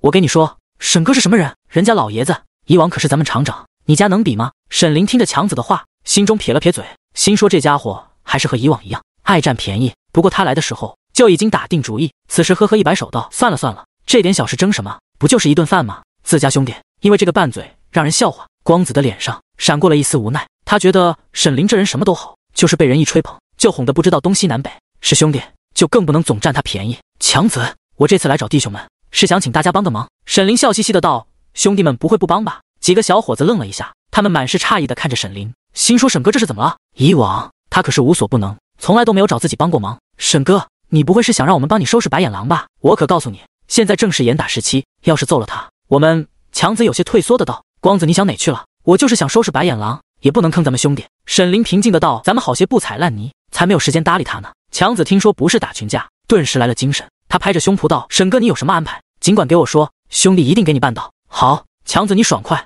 你不是跟着你爸在机修厂吗？那儿有报废的摩托车发动机没有？废旧摩托车的发动机。强子顿时一皱眉，虽然有，可是那东西弄出来也不容易啊，更何况白弄来给沈林，他有点不舍得。咋地，不好找吗？沈林看强子想推脱，就追问道。强子面对一道道看来的目光，知道自己这个时候有点推脱不了，要不然别人都觉得他不够兄弟。哥，你说的事儿，刀山火海，我光子必须得倾尽全力。好的发动机我给你弄不来，拆下来没有用的，那可难不住你兄弟。强子拍着胸脯打完保票，心里又觉得有点没底气，这事好像自己办不了，还要老爹出手才行。强子爽快。沈林拍了拍光子的肩膀，然后又看向光子道：老弟，你们五金厂不是废料不少吗？我想让你帮我焊一个架子，有困难吗？没有，你把架子的尺寸给我说一下，我给你弄。光子没有犹豫，痛快地答应道。对于光子的豪爽，沈林并不意外，这不但是性格的原因，更因为在那个年月，用厂子里的物品给自己家加工点小东西，实在是再正常不过了。而且还有不少作为厂里子弟的轻工，因为工资太低，就靠山吃山的用边角料做一些小买卖，同样会被睁一只眼闭一只眼的轻轻放过。齿轮、轴承、油箱，沈林按照这些年轻哥们儿的能力，一个个都做了安排。在众人答应之后，沈林笑着道：我自己捣鼓一个东西，等这东西捣鼓成了，我请大家好好喝一顿。那强子想到自己承担的就发动机，只觉得一阵肉疼。虽然这事自己能够办成，但是平白无故的给沈林一个就发动机，怎么想怎么难受。沈哥，这可是你说的，到时候你可不能说话不算数，咱最少也要弄2瓶5毛以上的酒。5毛以上的酒在当时已经非常不错了。沈林想到自己那已经安排下去的汽油3轮车，当下笑着道：5毛，你也太看不起我了，至少得1块钱的老窖。必须的。沈林这般的豪爽自然引来了齐刷刷的响应。光子的声音最大：沈哥豪爽，那我们也不能让沈哥久等，你放心，3天之内我们保证啥都给你解决了。将事情办完，沈林没有久留，说了几句话后他就离开了小屋子。在沈林离开后，强子忍不住嘟囔道：这沈哥怎么和以前有点不一样啊？以往他请客从来都没有让我们办过事，今天这是咋回事啊？打牌的众人此时一个个也都停了下来，如果强子不说，他们还感觉不到异样，现在听强子这么一说，他们也觉得这沈林好像和以往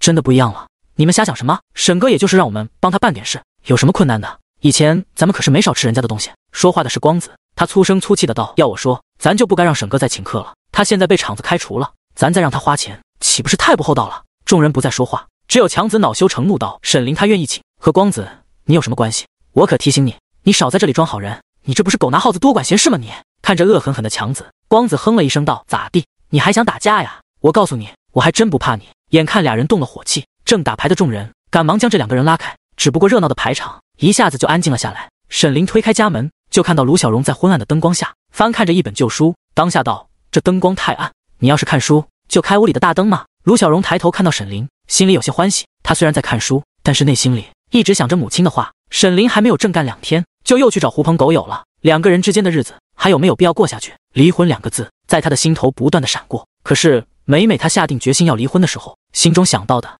就是今天沈林在烈日下拉车的情形。你怎么回来了？看着突然回来的沈林，惊喜之余，卢小荣惊讶地问道：事情办完了，我就回来了。沈林说话间就将2个坏了的收音机拿了过来，用螺丝刀打开了一个后盖。卢小荣看着沈林娴熟的动作，没来由的生出了一个念头，要是沈林好好干，修理收音机也饿不死他。不过他并没有作声，只是继续看书。昏暗的灯光下，沈林修理收音机，卢小荣静静的看书，这等的情形让卢小荣感到非常的享受。就在他准备说话的时候，突然感到一种翻江倒海的感觉从肚子中涌起，赶紧捂住嘴边，才没有吐出来。也就在这时，一阵刺刺啦啦的声音从正在修理的收音机中传来。抬头的卢小荣看到了无比认真的沈林，在卢小荣的注视下，收音机的声音慢慢的变成了好听的歌声。又一台收音机被沈林修理好了。PS 新书启航，求大佬支持，喜欢就加入书架。第11章回头客。清晨，有点迷迷瞪瞪的沈林从睡梦中醒来，发现卢小荣已经醒了，炉子里的火苗上下跳跃，锅里咕嘟咕嘟的熬着饭，屋子里弥漫着小米粥的香气。这种再寻常不过的烟火气息让沈林忍不住热泪盈眶。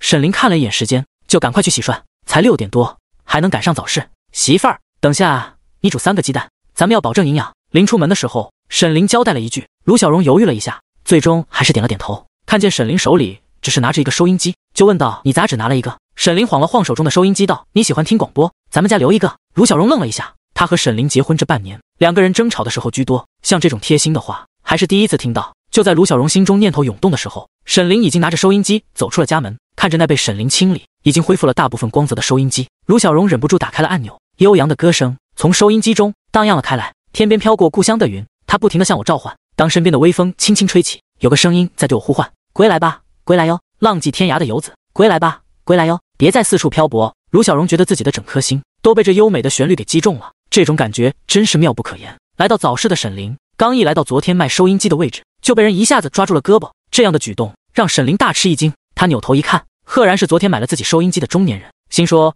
莫非自己修的收音机出了什么问题？可也不对啊，对于自己的修理技术，沈林还是颇有信心的。按照他的估计，那收音机最少还起码再用3、4年没有问题。小伙子，你怎么才来嘛？中年人说话间就朝着旁边的人道：老钟，卖给我收音机的就是这个小伙子。被称为老钟的是一个看上去40、50岁的中年人，他个头不高，浑身上下透着一股子精明劲儿。小伙子，我让老陈带着我来找你，就是想要问问你还有旧收音机卖吗？说话间，老钟的目光就落在了沈林手里的收音机上。沈林这才反应了过来，感情这是自己的第一个回头客呀，刚刚做出第一单生意就有回头客，这可是一个非常不错的势头。卖，我这个收音机就是准备卖的。沈林一脸憨厚的笑着道。老钟的脸上露出了灿烂的笑容，临来的时候还担心碰不见这个卖收音机的小伙子，却没有想到这么容易找到。那小伙子不说，而且人家还卖收音机，这台收音机音质怎么样？迫切想要买一台收音机，但是钱又不凑手的老钟满是期待的朝着那黑色的老收音机看去。沈林直接打开了自己修好的收音机，这看起来像一只大鞋盒模样的老收音机，同样是从国外进口的物品，因为年久失修，里边的排线出现了问题，单位找不到人修，只好一直扔在仓库里。现在被沈林修好，音质好得很。当然，另一台音质更好的灰色收音机被沈林留在家中，让卢小荣解闷。一棵呀小白杨长在哨所旁，根深杆壮，守望着北疆，微风吹，吹得绿叶沙沙响螺味，太阳照得绿叶闪银光。来来来来来来，虽然在嘈杂的闹市，但是极具穿透力的男高音依旧清晰地传入了耳中。老钟看着虽然有些掉漆，但是音质却极其纯净的收音机感到无比的满意。可是就在他准备开口的时候，有人已经在一边问道：小伙子，你这收音机多少钱？老钟当时就不乐意了，对那询价的人道：老哥，这收音机我已经要了，您还是去其他地方问问吧，咱们咋着也得分他个先来后到吧。那问价的人朝着老钟扫了一眼，而后毫不客气的道：哎，我说同志，你说这收音机你买了，你给人家小伙子钱了没有？要是没有，就别自作主张嘛。老钟一大早就拽着同伴过来，自然不肯相让。他哼了一声，刚刚准备开启吵架模式，沈林已经笑着道：好了两位，千万别伤了和气，我这收音机，这个叔叔确实只是想问问价格，如果不要的话，咱俩再谈，您看怎么样？那问价的人听沈林这样一说，也就不再开口，而老钟则急不可耐地朝着沈林问道：这收音机多少钱？上次卖给这位大叔的收音机，论其品质，比这一个还要上乘，那个我要价17，这个就一口价卖15。沈林说到这里，一本正经道：我这人也不想做一锤子买卖，童叟无欺。老钟来的时候就已经做好了20块钱买一台收音机的思想准备，却没想到这小伙子竟然主动降价，这可真是让他喜出望外。虽说品质不如自己同伴的，但是价格便宜2块钱，这小伙子不错，最起码人家愿意实话实说，这做的还真是良心买卖。好好好，我买了。老钟说话间就从自己的口袋里拿出了一张大团结和一张炼钢5元，赶紧塞进了沈林的手中。随着老钟欢天喜地的带着收音机离去，沈林就准备离开，而刚刚和老钟竞价的客户则拉着沈林道：小伙子，明天你还有收音机卖吗？沈林想到家里的收音机，本想回答有，可是想想媳妇卢小荣着迷的模样，又把要出口的话咽了回去。我也不确定，不过这几天应该会有收音机卖。沈林的回答让那客户有些不满意，不过最终他还是不甘心道：那我这几天都来看看。小伙子，咱们可说好了，有了一定要卖给我。沈林笑了笑道：好，有收音机我一定给您留着。沈林拿着钱走了，他没有注意到，就在他离去的时候，两个戴着红袖标的大妈正定定地望着他。他刘婶儿，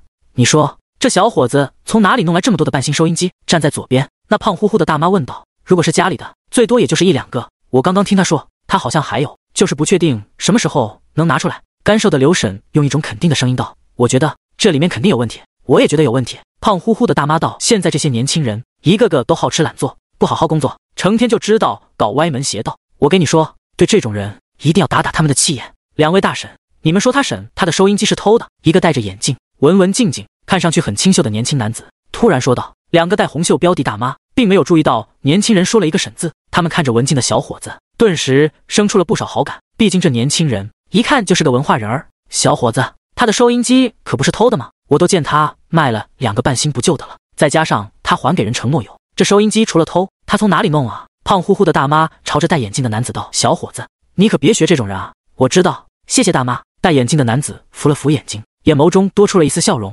PS 新书启航，求支持。第12章，我想和他过下去。沈林并不知道，他2次卖2手收音机已经成功引起了2位警觉性很高的大妈的重视，更不知道有人竟然认识他。兜里差不多有40块钱的沈林正心情愉悦地溜达在早市上，寻找着对自己有用的东西。不过他需要买的工具实在是有些难找，所以在早市上逛了一圈，除了买了2斤肉票外，又买了1兜腌好的咸鸭蛋，又大又圆的咸鸭蛋，一个才1毛，真的够便宜。这是从哪儿来的？卢小荣看着一兜子咸鸭蛋，吃惊地问道。早市上买的，卖咸鸭蛋的老乡说，这些咸鸭蛋都是腌好的，切开就能吃。你不是不想吃鸡蛋吗？这个好说，那就换成鸭蛋得了。这得多少钱啊？看卢小荣皱着眉，沈林笑着道，没多少钱，也就花了2块钱。见沈林满脸的不在乎，卢小荣犹豫了一下道，你挣钱也不容易，别乱花钱了，我们总不能有了一顿冲，没了敲米桶吧？媳妇儿，没关系，让你吃好喝好，这样我挣钱才有动力。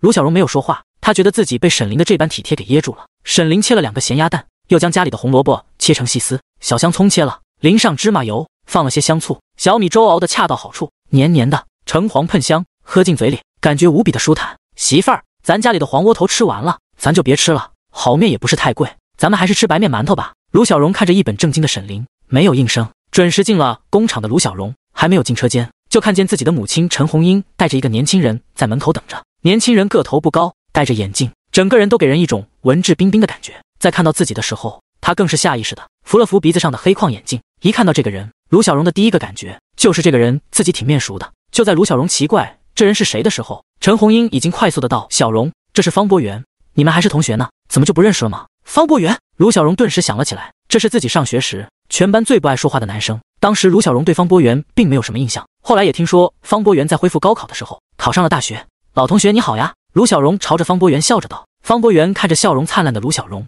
也跟着笑了笑道，小荣，见到你很高兴。说了几句话，方博元就朝着自己手腕上的表看了一眼道，我那边还有些事情要处理一下，就先过去了。陈红英笑着道，博元，你和我们家小荣是同学，以后有什么事要多联系。虽然母亲的话从表面上听不出什么问题，但是卢小荣还是感到母亲这话说的有点太亲近了，自己已经结了婚，和一个男同学多联系算哪门子事吗？等方博元离去，陈红英的脸就沉了下来，她朝着卢小荣道，那事儿你考虑的怎么样了？妈，我觉得我还是想再等等。卢小荣沉默片刻，坚定的道，再等等，你还等什么？小荣，你现在和那二流子离了，还能找个不错的，你一旦拖延下去，耽误的就是你。我可告诉你，长痛不如短痛，趁早离清了。看着激动不已的母亲，卢小荣并没有辩解，他只是一言不发的听着陈红英训自己。我跟你说，这个婚必须得离。陈红英虎着脸，一副斩钉截铁的模样道，你今儿个回家就和沈林摊牌，你要不说我去说。卢小荣犹豫了一下道，妈，沈林他现在已经改好了。改有个屁用，他现在连个工作都没有，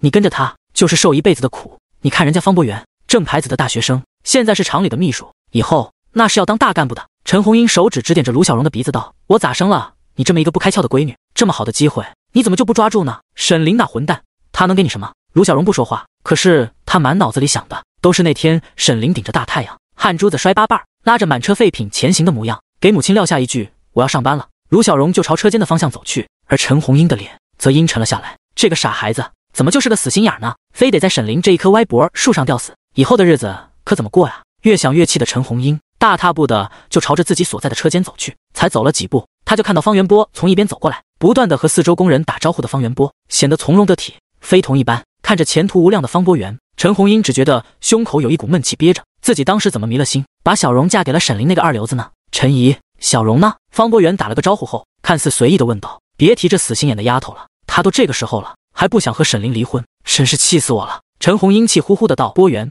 你是小荣的同学，一定要好好劝劝她，她要是再这样下去，迟早会害了她的。好的，我一定会好好劝劝她。方博元答应了一声后，又安慰了几句，这才走回了自己的办公室。坐在办公桌前，方博元的手指敲着桌子，也就是一会功夫，他就拨打了一个电话，喂，是派出所吗？我找许瑞斌，我是他的同学，有事情要告诉他。瑞斌，我有一条偷盗案件的线索，我们厂一个被开除的工人，现在偷到收音机在早市上卖，我觉得你明天早晨去，来他个人赃俱获。沈林不知道发生在厂子里的这一幕，此时的沈林正在收拾一个机关破旧的仓库，仓库里不但有大堆的废旧报纸，而且还让沈林翻到了一台彩电。看着这台足足有17寸的彩电，沈林不由得两眼放光。PS 新书求支持，喜欢的大佬加一下书架呀。第13章，财产超过50块。沈林这2天收电器也就收了3台收音机，却没有想到居然遇到了这么好一个东西。大哥，你们这彩电也要卖了？沈林将一根烟递给身边的中年人，笑呵呵问道。那中年人摇头道，这彩电坏了3、4年了，找了好几个维修的师傅都没有修好，最后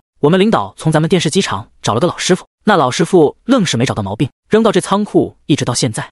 你要是想要拆里面的铜线可以拿走，不过这价格可不能低了。中年人的话让沈林愣了一下。他朝着那彩电仔细地打量了2眼，顿时有些明白为啥这彩电找了几个师傅修不好。这是一台从国外进口的彩电，在一些地方和国产的彩电存在着不小的差别，说明书看不懂的情况下修理不了，倒是正常。大哥，您看这彩电，我给3块钱怎么样？沈林犹豫了一下，开出了一个他觉得挺合理的价格。行，3块就3块。中年人心里默默盘算了一下，就爽快地朝着沈林道。沈林压抑着内心的喜悦，要知道这彩电在当时可是稀罕物件，就算有钱都不一定买得到。满心欢喜的沈林马不停蹄地把仓库里的废旧报纸和纸盒子之类的物品收拾完，然后拉着东西就朝着废品收购站走去。废品收购站的胖子此时已经是沈林的熟人了。沈林这2天不但每一次来都会给胖子禁烟，而且还塞给了胖子2盒好烟。看着满载而来的沈林，胖子笑嘻嘻的道：“沈林，这一次你可真是发财了，看看你车上的东西，这一趟就得挣5块钱。”沈林递给胖子一根烟道：“哎，我这也是靠天吃饭，全凭运气好啊，要不是仰仗着我老舅那些朋友支持，这差事也轮不到我头上。唉，再有4、5天收拾完存货，我可就没有好日子过了。”胖子接过沈林递过来的烟，脸上的笑容越发的灿烂道：“沈林，有你老舅撑腰呢，你还怕缺活干？”说到这里，他朝着沈林车子里的彩电扫了一眼道：“哟呵，这大彩电都被你给收过来了，你厉害啊！花了3块钱，我准备拉到家里当摆设，就算看不了，家里来个人也有面子嘛。”沈林一副想要撑场面的样子，胖子的眼中闪过了一丝不屑。这小子有一个好舅舅是让人羡慕，可是这格局，这眼界就是小了点。好了，你去领钱吧。胖子递给沈林2张收据。已经熟悉了这里业务的沈林拿着单子去领钱，而胖子看着沈林的背影，嘴中骂道：“这小子真是走狗屎运了，一天就挣10来块钱，要是来1个月，都快赶上我1年工资了。我咋没有这么好一个舅舅呢？”7月的天，孩子的脸说变就变，明明是艳阳高照，可是一转眼，一片阴云就遮挡了天际，豆大的雨滴噼噼啪啪的不断往下落。又收了一车旧报纸的沈林，此时正拉着车往收购站赶。雨下来的时候，他就拉着车子赶紧朝着路边屋檐下跑，也就是几步路的时间，密集的雨滴已经快速的落下。这个时候，沈林顾不得先躲雨，他把平板车放好后，就赶紧掂起2捆报纸，朝着屋檐下冲去。报纸零太多，就容易腐烂，那就卖不上好价格了。于是，避雨的人都看到了一个穿着背心的小伙子，一次次的冲入雨中，将一捆捆的废纸挪在了屋檐下。3分钟的时间，沈林就将报纸全都搬到了屋檐下。不过这个时候，他身上已经完全湿透了不说，那脸上的汗水雨水已经分不清了，累得气喘吁吁。就算是这样，沈林也不敢耽误，他又快速的冲过去，将那被薄塑料布搭着的旧彩电搬了下来。完成这一切，沈林才算松了一口气。他看着那在大雨下被淋湿的平板车，心中越发多了一丝的迫切。那带顶的3轮一定要尽快弄出来。雨来得快，去得也快，也就是半个小时的时间，瓢泼般的大雨就无声的停了下来。阴云过后的天际更是再次露出了阳光，天气一下子凉爽了不少。可是坑坑洼洼的街道却存了不少积水。沈林穿着短裤，倒不怕趟水，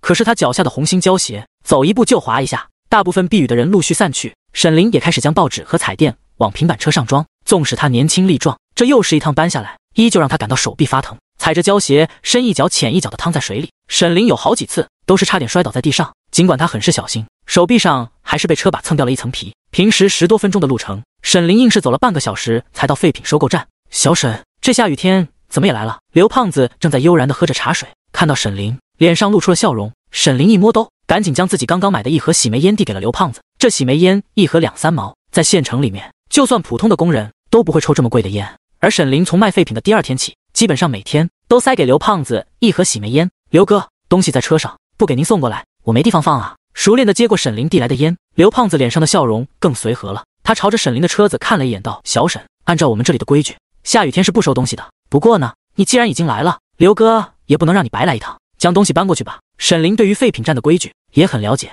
知道这里面根本就没有刘胖子所说的那一条。但是刘胖子这么说了，他也不能反驳，只能笑嘻嘻的道：“谢谢刘哥。”将满车的废品换成钞票，沈林挥手和刘胖子告辞。今天因为下雨，沈林挣的没有昨天多，不过他现在手中的钱加起来也有50块了。50块钱抵得上一个熟练工人1个月的工资。和今天挣的钱相比，沈林更高兴的是，这次不但收了一台旧彩电，而且又收了一个品相不错，看上去并没有什么大毛病的收音机。趁着肉铺没有关门，沈林用今天早晨讨来的肉票买了1斤肥肉，回家能练点猪油，炒菜也很好吃。PS 新书起航，喜欢的大佬记得要加入书架呀。第14章，沈林跟我们走一趟。趁着肉铺没有关门，沈林用今天早晨讨来的肉票买了1斤肥肉，回家能练点猪油，炒菜也很好吃。沈林买肉了，一进门就碰上了陈婶儿。他看着沈林挂在车把上的2刀肥肉，惊讶的道：“在这个时候吃肉不但要钱，而且要票，所以谁家吃肉都会让邻居羡慕很大一阵子。”沈林家前天吃的鱼，昨天闻着吃了鸡，今天又吃肉。陈婶儿看着沈林手中的肉，不由得想到了沈林前2天给的半盆鱼汤。家里的老头子本来是因为病了，食欲不振，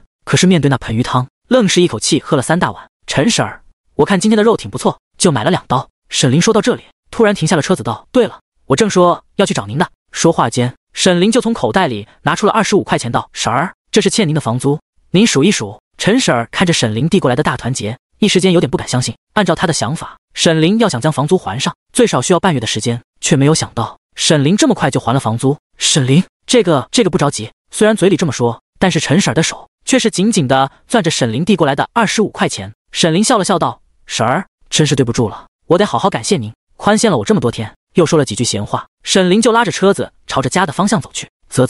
现在的年轻人不得了啊！昨天吃鸡，今天又买肉，不知道的还以为他过年呢。过年也不舍得这样造腾啊！你说沈林这钱哪儿来的？他可是被厂子给开除了，哪里有什么钱吃饭啊？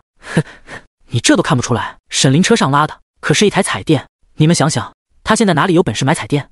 你说他这是偷的？呵，这可是你自己说的，我可没有说。走在沈林身后的陈婶儿听着街坊邻居的议论，顿时觉得脑袋嗡了一下子。虽然他有心帮着沈林辩解2句，但是沈林手中的钱，沈林这大鱼大肉的确有点说不过去。当下也顾不得听邻居的闲言碎语，赶紧捏着沈林给的钱回了家，将肥肉切成2-3厘米见方的小块，清洗干净，放入炒锅中，加入小半碗水，大火熬开，然后转小火慢慢熬。沈林幻想着这猪油的妙用无穷，要是哪天弄上一袋白面，蒸几个馒头，往发面里揉进1小块猪油，那蒸出来的馒头肯定是蓬松洁白，香甜可口。沈林从小养尊处优，按理说是不知道这个程序的，但是他馋，嘴巴也刁，尤其喜欢吃油渣，那香浓美味、爽脆可口的猪油渣，直接食用已经让人回味无穷。要是再配上几个青椒炒了，那更是极品美味，又脆又香又下饭。或者把这油渣撒上孜然或者辣椒面，那也够流口水的。但是很可惜，现在家里只有大辣椒，想要弄成辣椒面都不容易，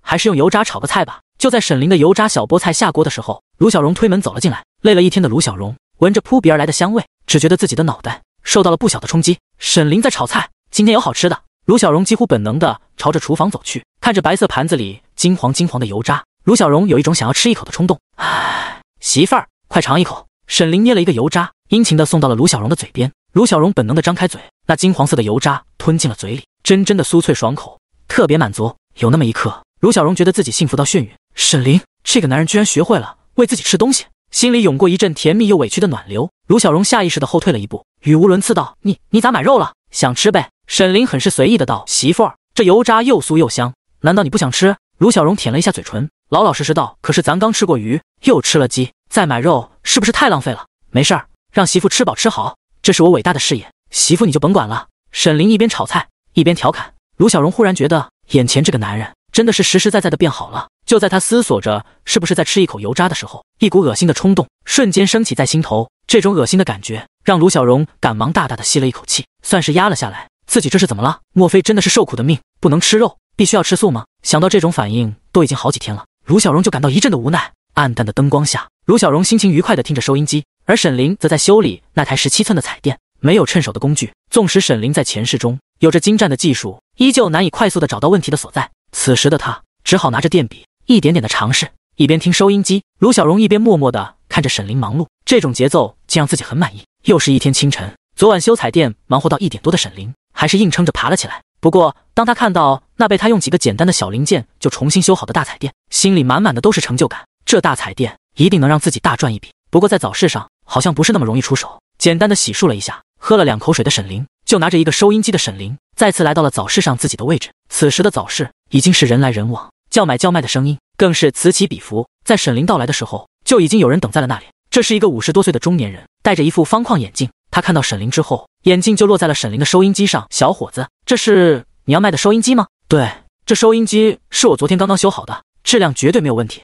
沈林说话间就主动地将收音机打开，清晰的声音从收音机中直接响起。那中年人拿着收音机调试了几下，脸上就露出了满意的笑容。不过他随即收起了笑容，朝着沈林道：“小伙子，这个收音机年限有点多了，你准备要多少钱卖？”大爷，一个新的这样的收音机怎么都要40-50块，我这里只收你15块，而且我可以保证1年内保修。沈林对于还价并不排斥，毕竟他卖东西就要允许别人讨价还价。就在他和戴眼镜的中年人商量着2手收音机的价格时，就见2个穿着老式警服的警察快速的冲到了他面前。还没有等沈林反应过来，就听那警察道：“沈林，跟我走一趟。”第15章，一条大鱼。工厂车间，卢小荣笨拙地操纵着机器，现在的他正给刚刚认下的师傅贺超英打下手。贺超英虽然是个女子，但是性子却比较急，教徒弟的方法就认准了一条：简单粗暴最奏效，一个不满意就会大声的训斥。不过这一天的接触，卢小荣反而觉得师傅为人善良，只不过对徒弟的要求严了点而已。卢小荣，我昨天教给你的操作技巧，你都吃到肚子里了，看看你这动作，连3岁的小孩都不如。贺超英拿起自己用毛线都裹着的玻璃杯，不满道：“你看看你，这零件都切割成什么样子了？我可告诉你，你再这样漫不经心，每天就给我多练1个小时。”卢小荣笑着道：“师傅，我接下来一定改。”虽然卢小荣此时在工作，但是他心中不时涌现的依旧是沈林的身影。这几天每天都会准时和他一起吃早饭的沈林，居然没有回来，这是干什么去了呢？是不是收音机没有卖出去啊？就在卢小荣心中乱糟糟的时候，就见他母亲陈红英满脸是愤怒的大踏步走了进来。卢小荣，我不管你是咋想的，今天你必须和那个混蛋王八蛋离婚，你要是再不肯，就别认我这个娘，以后你也别踩娘家的门。正忙碌的车间一下子安静了不少，几乎所有的工人都停下了自己手中的活计。贺超英看着来势汹汹的陈红英，直接挡在了徒弟身前道：“陈红英，这里是车间，你有什么事不能回家说吗？”贺超英，我要是能回家说，我就不来这儿找他了。说到这里，陈红英冷着脸道：“卢小荣，这个婚你到底离不离？”卢小荣有点尴尬，毕竟是众目睽睽之下，他妈居然逼到这儿来了。妈，家里的事儿等回家了再说，你别耽误我上班好不好？卢小荣边劝母亲，边忍着眼泪不让她掉下来。尽管母亲是为了自己好，但是那也不能当众逼自己表态啊，这让自己的脸面往哪儿搁？陈红英哼了一声道：“回家再说，回家就晚了。我跟你说，那个混账王八蛋，他就不学好，他偷东西被派出所带走了，这件事情全场都传遍了，你还不舍得跟他离婚，是不是怕我跟你爹的脸还没丢完啊？”卢小荣的头嗡了一下子，他万万没想到母亲竟然给他带来了这么一个消息，偷东西被抓，这怎么可能啊？可是看母亲的模样，也不像胡说啊。沈林突然间的花钱大手大脚，那些修好的收音机和彩电，妈，沈林他不会偷东西的，他有钱。卢小荣犹豫了瞬间，最终还是选择了相信沈林。他虽然有些怀疑，但是这2天沈林给他的感觉却让他觉得沈林不是一个偷东西的人。陈红英哼了一声道：“他有钱，他没有工作，他的钱不是偷的，是从哪里来的？你今天就去找他离婚，他要是缠着不放，我就去找他爸。”看着气势汹汹的母亲，卢小荣的心中升起了一股怒意。他对于自己强势又势利眼的母亲一直都很不满，要是沈林的父亲还是厂子的厂长，陈红英根本就不敢这么说话。当初这个婚事要不是母亲坚持，自己当时就不会同意。师傅，我去一趟派出所。卢小荣不再理会自己的母亲，朝着贺超英说道。贺超英点头道：“小荣，去吧，这里有我呢。不过你妈有句话说的对，那沈林不正干，你还年轻，当断不断，必受其乱啊。”卢小荣看着神色郑重的贺超英，犹豫了一下道：“师傅，我知道该怎么做。”就在卢小荣走出车间的时候，戴着眼镜穿着白色衬衫的方博元大步走了过来道：“小荣，你一个女孩家自己去派出所办事不好说，我跟着你去吧。”卢小荣的第一反应就是拒绝。自从陈红英说让他多和方博元联系，他心里就对这个老同学有些抗拒。现在出了这种事情，他更是不愿意让方博元帮忙。不用，我自己去就行了。可是就在卢小荣的话刚刚说完，陈红英已经大声的道：“博元，这件事情就麻烦你了，我们家小荣没有去过派出所，你去了我就放心了。对了，你见到沈林那个小王八蛋，一定要告诉他，我们小荣要和他离婚，这种事情一天都不能耽误。”方博元看着一脸坚决的陈红英，温和的笑着道：“阿姨，我会好好劝小荣的。”卢小荣此时已经没有心思理会自己的母亲，他推着自行车就要往外走。方博元见状也骑着一辆自行车追了上来，他不等卢小荣拒绝，就主动开口道：“我有一个高中同学在派出所工作，让他帮忙问问，比你一个人乱问要好。”卢小荣听方博元这样说，犹豫了一下道：“谢谢你博元，那就麻烦你了，咱们是同学，互相帮助不是应该的吗？”方博元温和道：“不过小荣，你也不要对大妈有怨气，她都是为了你好，毕竟做妈的都不希望看见自己的孩子受苦。”卢小荣点了点头，却没有说话。他此时的心中涌动的还是沈林的事情。沈林真的偷东西了吗？万一他要是偷了，那该怎么办？就在卢小荣的心中犹如翻江倒海一般的涌动时，他就觉得一阵的反胃。不过很快他就将这种反应给压了下来。方博元毕竟是外人，卢小荣不愿意在他面前表现出自己不舒服的一面。派出所距离卢小荣他们的厂子并不远，来到一排砖瓦房的派出所，一个拿着扫把正在门口打扫卫生的大爷就拦住两人道：“你们2个有啥事？”“大爷，我找许瑞斌。”方博元不等卢小荣开口，就沉声地说道。那打扫卫生的大爷也没有理会方博元，而是朝着里面大声地吼道：“许瑞斌，有人找！”一个20多岁的年轻小伙子就从边上的一个办公室走了出来：“谁找我呀？”“瑞斌，我是方博元。”方博元朝着年轻小伙子挥手道。许瑞斌快速地来到方博元面前，朝着他的肩膀就是一拳道：“你小子上了3年大学，越来越文质彬彬了。”“哈哈，怎么这是你对象？许瑞斌朝着卢小荣看了一眼，笑着道：“我是方博元的同事。”卢小荣赶紧解释：“这一次请他过来，就是有件事想要麻烦你。”方博元神色平静的道：“瑞斌，这是卢小荣，也是我以前的同学，他想要问一下，你们所里是不是抓了一个叫沈林的？”许瑞斌朝着卢小荣看了一眼，又朝着方博元笑了一下，这才郑重的道：“是抓了一个叫沈林的，而且我听去他家搜查的同事说，他是一条大鱼，不但偷收音机卖，而且还偷了一台彩电。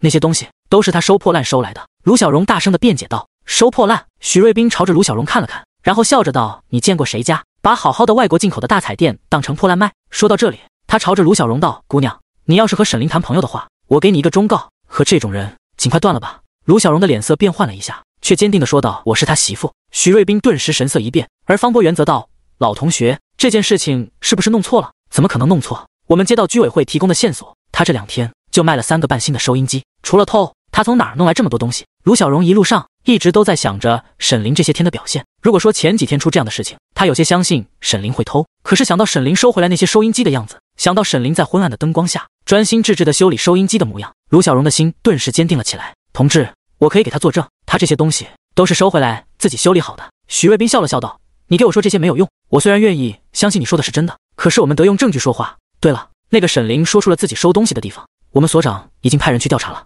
真的假不了，假的他也真不了。PS 新书启航，求大佬们支持啊！”第16章，你会修广播吗？沈林四平八稳地坐在椅子上，虽然在被询问，但是沈林一点都不慌张，毕竟这些旧的收音机他才收了3-2天，只要一询问就能够还他清白。就在他心中可惜这么好的时光自己不能出去收废品的时候，就见卢小荣和2个男子走了进来，其中一个穿着老式的警服，看来是派出所的，至于另外一个文质彬彬，看上去像个大学生，80年代初期的大学生，那可是宝物一般的存在。别的不说，只要进了大学校门，那就等于铁饭碗算是端稳了，千军万马考公务员那是不存在的。媳妇儿，你怎么来了？沈林没有时间想那文静的年轻人是谁，第一时间朝着卢小荣问道。卢小荣轻声的道：“你没事吧？我能有什么事？就是一个误会而已，等一会儿我就回去了。”沈林笑着安慰道。方博元看着穿着随意的沈林，不由得皱了一下眉，不过他的修养让他的脸上快速的出现了一丝笑容。一会儿就出去，你觉得这是什么地方？你以为你是串门来了？许瑞斌年纪轻轻，正是血气方刚，对于沈林这种吊儿郎当的行为，明显有些看不上。沈林笑了笑道：“我没有偷东西，你们调查清楚了，自然会放我回家。”许瑞斌哼了一声，没有再理会沈林，而卢小荣则赶忙道：“沈林，这是许瑞斌大哥，要不是许大哥，我还见不到你呢。”许瑞斌摆手道：“不用感谢我，我也是看在我老同学的份上，给你们一次见面的机会。”沈林，坦白从宽，抗拒从严，你好好琢磨一下这8个字。许瑞斌说到这里，声音一下子高了不少，道：“我希望你老实交代，不要不见棺材不掉泪。”沈林笑了笑道：“许哥，我说的都是真的。如果……”就在沈林说话的时候，有个人快速的走了过来，他同样穿着一身老式的警服，来到之后就道：“沈林，你这是怎么回事？”沈林仔细朝着来人打量了2眼，这才反应过来，来人正是自己的二姐夫。只不过沈林记忆中的二姐夫是一个郁郁不得志的普通民警，40多岁的时候头发都开始发白的样子，而现在他还是风华正茂。对于这个姐夫，沈林一直很亲近，虽然前世中他没有给自己带来大富大贵，但是却是一直在真心帮着自己。姐夫，我是被误会的，我收废品收了几台坏掉的旧收音机，修好了去卖，被当成小偷了。沈林坦然的道。许瑞斌哼了一声道：“楚哥，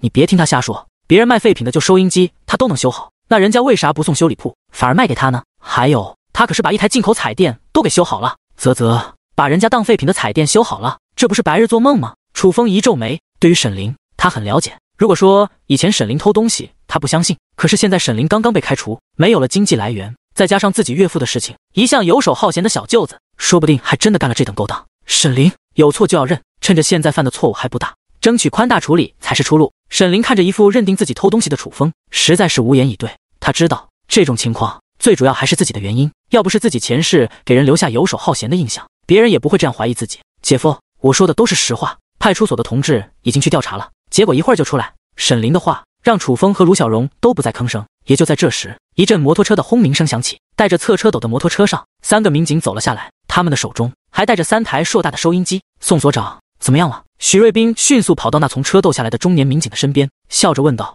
中年民警将手中的收音机交给许瑞斌道：“经过调查，沈林说的收音机的地方确实卖给了沈林旧收音机，不过他们说了，那些收音机基本上修不好了。”宋所说到这里，大踏步朝着沈林所在的房间走了过去。沈林，我已经走访了你所说的那几个单位，他们确实证明了你在他们那里收了废收音机，但是他们都说那些收音机基本上都修不好了。沈林听出了宋所长的怀疑，他知道现在对自己来说最重要的是证明自己的清白，要不然作为怀疑对象，今天说不定就回不了家。宋所，他们觉得修不好，是因为他们技术不行。沈林道，我比他们找的修理人员技术强，自然能够修好。宋所长，我是沈林的老婆卢小荣，这2天我可以证明，沈林每天回家都在家里修理旧收音机。卢小荣赶忙说道。宋所长的脸上露出了一丝犹豫，虽然沈林说的情况和他们调查的差不多，但是一个被辞退的青年工人，怎么能修好这些连熟练的修理工都修不好的二手收音机呢？对了，那处理外国进口彩电的单位可是说了，他们的彩电不但找过好几个修理师傅，甚至还送到过彩电厂，结果人家都修不好，沈林能修好，这根本就不合逻辑啊！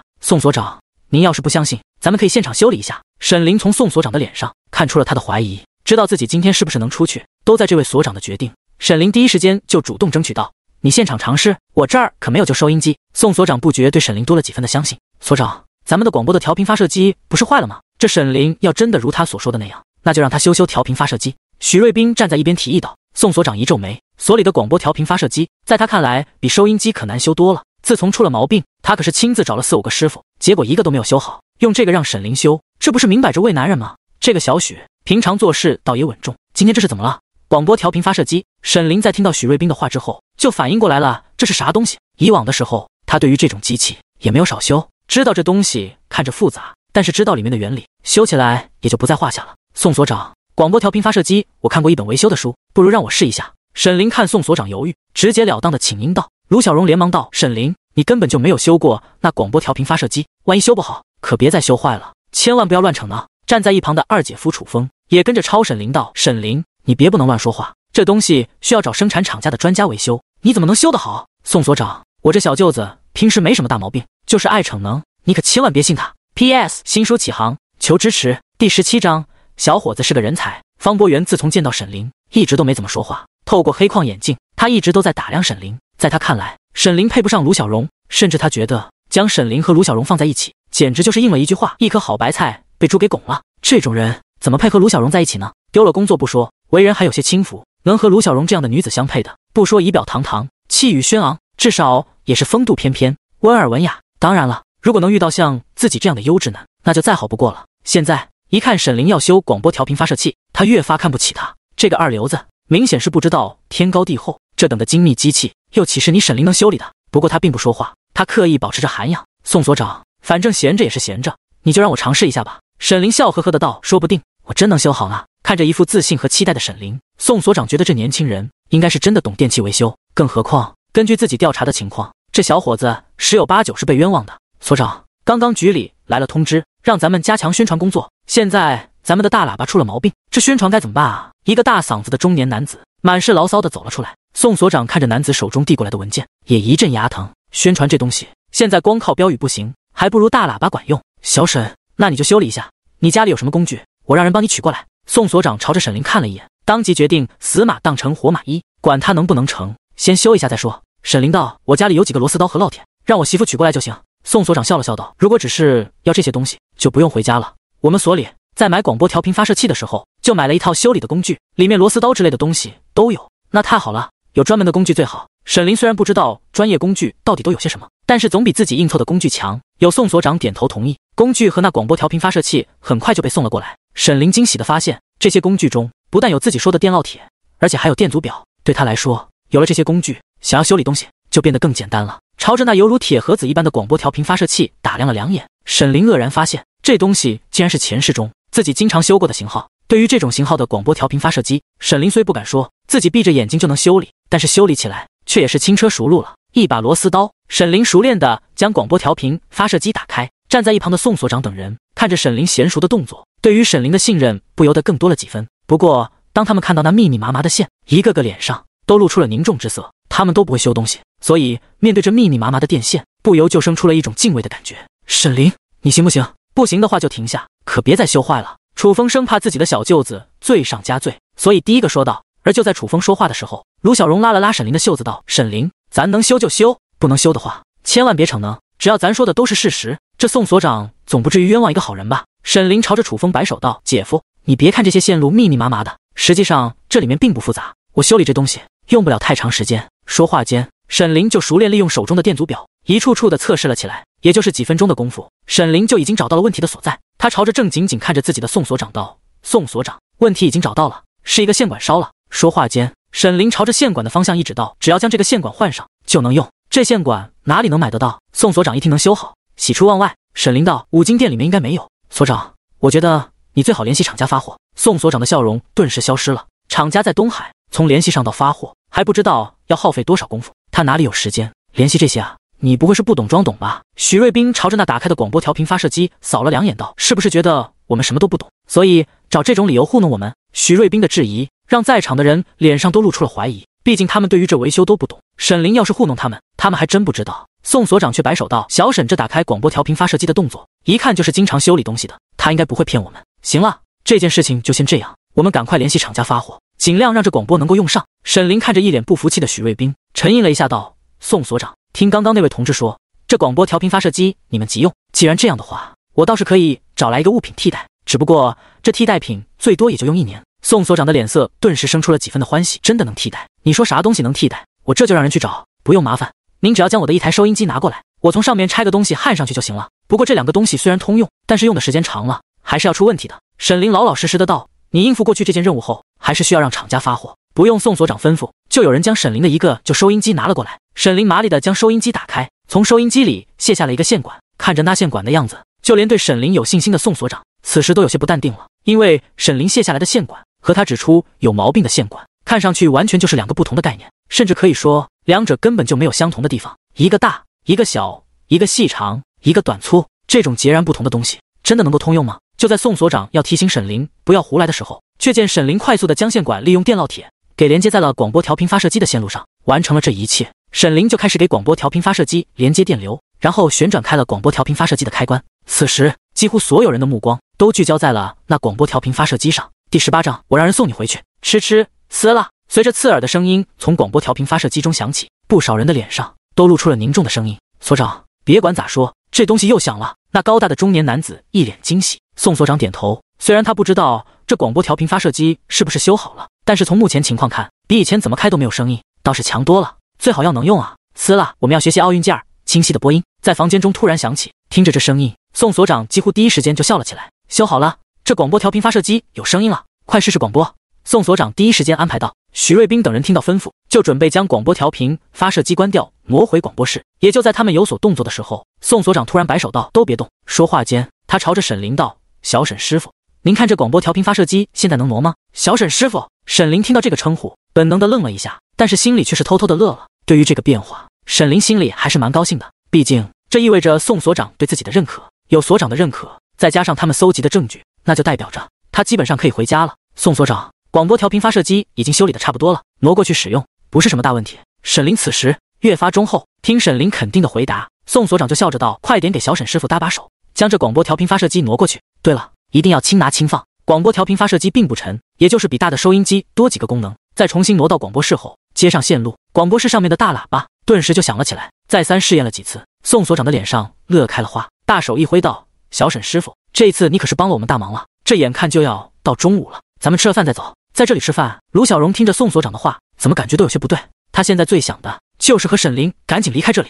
只是正当他想替沈林回绝的时候，沈林却笑着道：“谢谢宋所长，我还真是有点饿了。你帮我们修好了广播调频发射机，那是帮了我们大忙，吃顿饭还不是应该的。”宋所长说完，朝着许瑞斌道：“小许，给厨房说一声，今天弄2个硬菜，好好感谢一下人家小沈师傅。你看，我们差点把人家看走眼了，都是误会，误会啊！”许瑞斌从开始就看着沈林不顺眼，觉得这家伙就是一个偷鸡摸狗的人，更何况这个线索还是他提供给所里的，却没有想到自己竟然看错了不说，这年轻人竟然还成了他们所里的座上宾。虽然给他安排饭，许瑞斌并没有什么抗拒，但是他从内心来讲却也觉得有些不舒服。不过不管怎么说，所长的安排他都要执行。小楚，你今天也别走了，陪着小沈师傅一块吃顿饭。宋所长和沈林说了2句话，就朝着站在一边的楚风道。楚风现在人也有些懵，他看着笑嘻嘻的沈林，怎么都觉得这个小舅子好像换了个人似的，虽然外表一样，但是谈吐说话可是成熟多了。最让楚风惊讶的还是自己这个被老岳父说成不学无术的小舅子，竟然精通修理电器，而且还会修广播调频发射机。对于所长的邀请，他当然不会拒绝，一来他挺愿意和发展势头良好，听说很快就要成为局领导的宋所搞好关系，二来白吃一顿的事傻子才不干呢。宋所长，我这一次只是暂时的维修，您最好还是尽快联系厂家发零件，不然1年左右还会出毛病。好，我们明天就联系厂家。在众人的簇拥下，沈林朝着食堂走去。受了冷落的方博元只觉得自己的肚子里泛酸水。他一个大学生，以往不论是走到什么地方，基本上都是众星捧月的待遇，几乎所有的人都会对他热情有加。可是这一次，他不但沦为了配角不说，还要眼睁眼地看着这个自己看不起的小混混被封为派出所的座上宾，这等情况真是让人郁闷呐。老同学，既然没什么事了，那我就先回去了，厂里还有事呢。卢小荣的注意力都在沈林的身上，此时听到方波元要走，才意识到自己有些慢待了来帮忙的老同学。波元，要不你吃了饭再走吧，这都忙了一晌了。方波元摆手道，不了，我真的有事，先走了。虽然从方波元过来，沈林只是和方波元简单的打了一个招呼，但是对于方波元这个名字，他并不陌生。前世之中，这个人在他和卢小荣离婚之后，曾经疯狂的追求过卢小荣，只不过卢小荣最终没有同意。那个时候的沈林，因为陈红英对方波元的态度，甚至一度认为卢小荣坚持和自己离婚，都是因为这个人。现在看着比记忆中年轻很多的方波元，沈林笑着道，方波元，你放下工作来帮忙，这份情我们夫妻怎么都要记着。你这么连饭都不吃就走，我和小荣还怎么见人？不如一块叨扰宋所长一顿，宋所长不会介意的。能够成为派出所的所长，宋所长自然是人情练达，他既然要表示感谢，自然不能拒绝沈林邀请的朋友。哈哈，小方是吧？沈师傅的朋友，那就是我们的朋友。这都到饭点了，你可不能这样不吃饭就走。你要是走了，那就是对我们有意见。看着盛情相邀的宋所长，方波元犹豫了一下，最终还是决定留下来。不过他心中对于沈林一口一个夫妻俩，发自内心的觉得腻歪。虽然宋所长说加硬菜，但是午餐依旧算不上太丰盛，除了几个家常小炒之外，也就是多了一碗红烧肉。因为下午有工作，所以宋所长他们也没有喝酒，所以这顿饭最主要的任务就是吃饭。可就算是这样，一些人看沈林的目光都不一样。这小子来到派出所，不但没有受到责罚，反而成为了座上宾，光这一点就不是一般人能够做到的。因为食堂没有服务员，所以许瑞斌除了上桌吃饭外，还有一个任务，那就是充当临时的服务员，端盘子端碗都靠他了。小许，你是不是和小沈师傅的姐夫挺熟？在做了最后一个海米冬瓜汤之后，厨房的大师傅叫住了来端菜的许瑞斌。在单位里，许瑞斌很清楚什么人不能得罪，除了领导之外，像他这种单身汉，最不能得罪的就是负责做饭的大师傅。一个看你不顺眼，给你垫垫勺，就够你喝一壶的。刘师傅，我和沈林的姐夫关系不错。许瑞斌虽然不知道这位大师傅啥意思，但还是笑容满面的回应道。大师傅笑了笑道，小许，你们从人家小沈师傅家带来的那台彩电，是不是还要还回去？是，现在基本上已经证明，这些收音机和彩电都是沈林收废品之后自己维修好的，我们应该将这些东西还给人家。许瑞斌嘴里这么说，心中却觉得有些憋屈。小许啊，你也知道我家大小子要结婚了，可是人家姑娘非得要3转1响。刘师傅用自己胖胖的手掌摸了摸头道，你们这个时候的3转1响和我们那时候可不一样了。本来呢，我准备咬咬牙买一台黑白电视机，可是呢，这钱好不容易凑齐了，偏偏弄不来电视机票。这台彩电我在值班室看了半天，雪花少不说，音质还出奇的好，所以我就想啊，咱们是不是和小沈说一下，让他将这台彩电卖我得了。许瑞斌看着满是期待的刘师傅，知道这是一个提高自己生活质量的好机会，只要能把这件事给促成，那以后在单位吃饭就饿不着了。更何况他和沈林也没有仇，这件事情完全都是因为方波元提供了错误的情报，自己没必要为了一个多年不见的同学莫名其妙的树立一个敌人。帮刘师傅的忙，说不定还能化解自己和沈林之间的误会，这一举两得的事情，何乐而不为？刘师傅尽管放心，这件事情包在我身上，我保证给您办得妥妥的。 PS 新书起航求支持，喜欢的大佬加一下书架呀。第19章，沈林，我求你个事。派出所的饭菜也就是那样，但是对卢小荣而言，他觉得这顿饭吃得无比的香甜。从嫁给沈林那天起，他几乎没有过上什么好日子，更不要说什么妻贫夫贵了。今天沈林被宋所长当成了贵宾，他发自内心的高兴。在满是欢喜的吃完这顿饭后，宋所长还专门安排到，等一下用咱们所里的偏3摩托车把小沈师傅给送回去，再给周边的邻居说一下沈林的能力，我们要证明一下沈林的清白。本来这件事情宋所长并没有准备安排给许瑞斌，但是此时的许瑞斌却主动请缨道，所长，我和小沈师傅也算是熟人了，不如就让我送吧。宋所长对于许瑞斌的主动请缨虽然意外，看着一脸笑容的许瑞斌，宋所长心说，这小子看来是要和沈林化干戈为玉帛。对于一下子成熟的下属，宋所长很高兴，所以很干脆的答应道，好，那就让许瑞斌送。不过在沈林要走的时候，宋所长却拍了一下脑袋道，光顾说话了，忘了一个重要的事情。小许，你等一下去财务支取30块钱给小沈师傅，10块钱是广播调频发射机的修理费，20块钱是赔偿沈师傅收音机的材料费。沈林万万没想到，这宋所长不但请吃了顿饭，还要给钱，这让他措手不及之余格外感动。宋所长，这钱您可千万别给我，我帮您修理这广播调频发射机纯粹是举手之劳，至于材料费，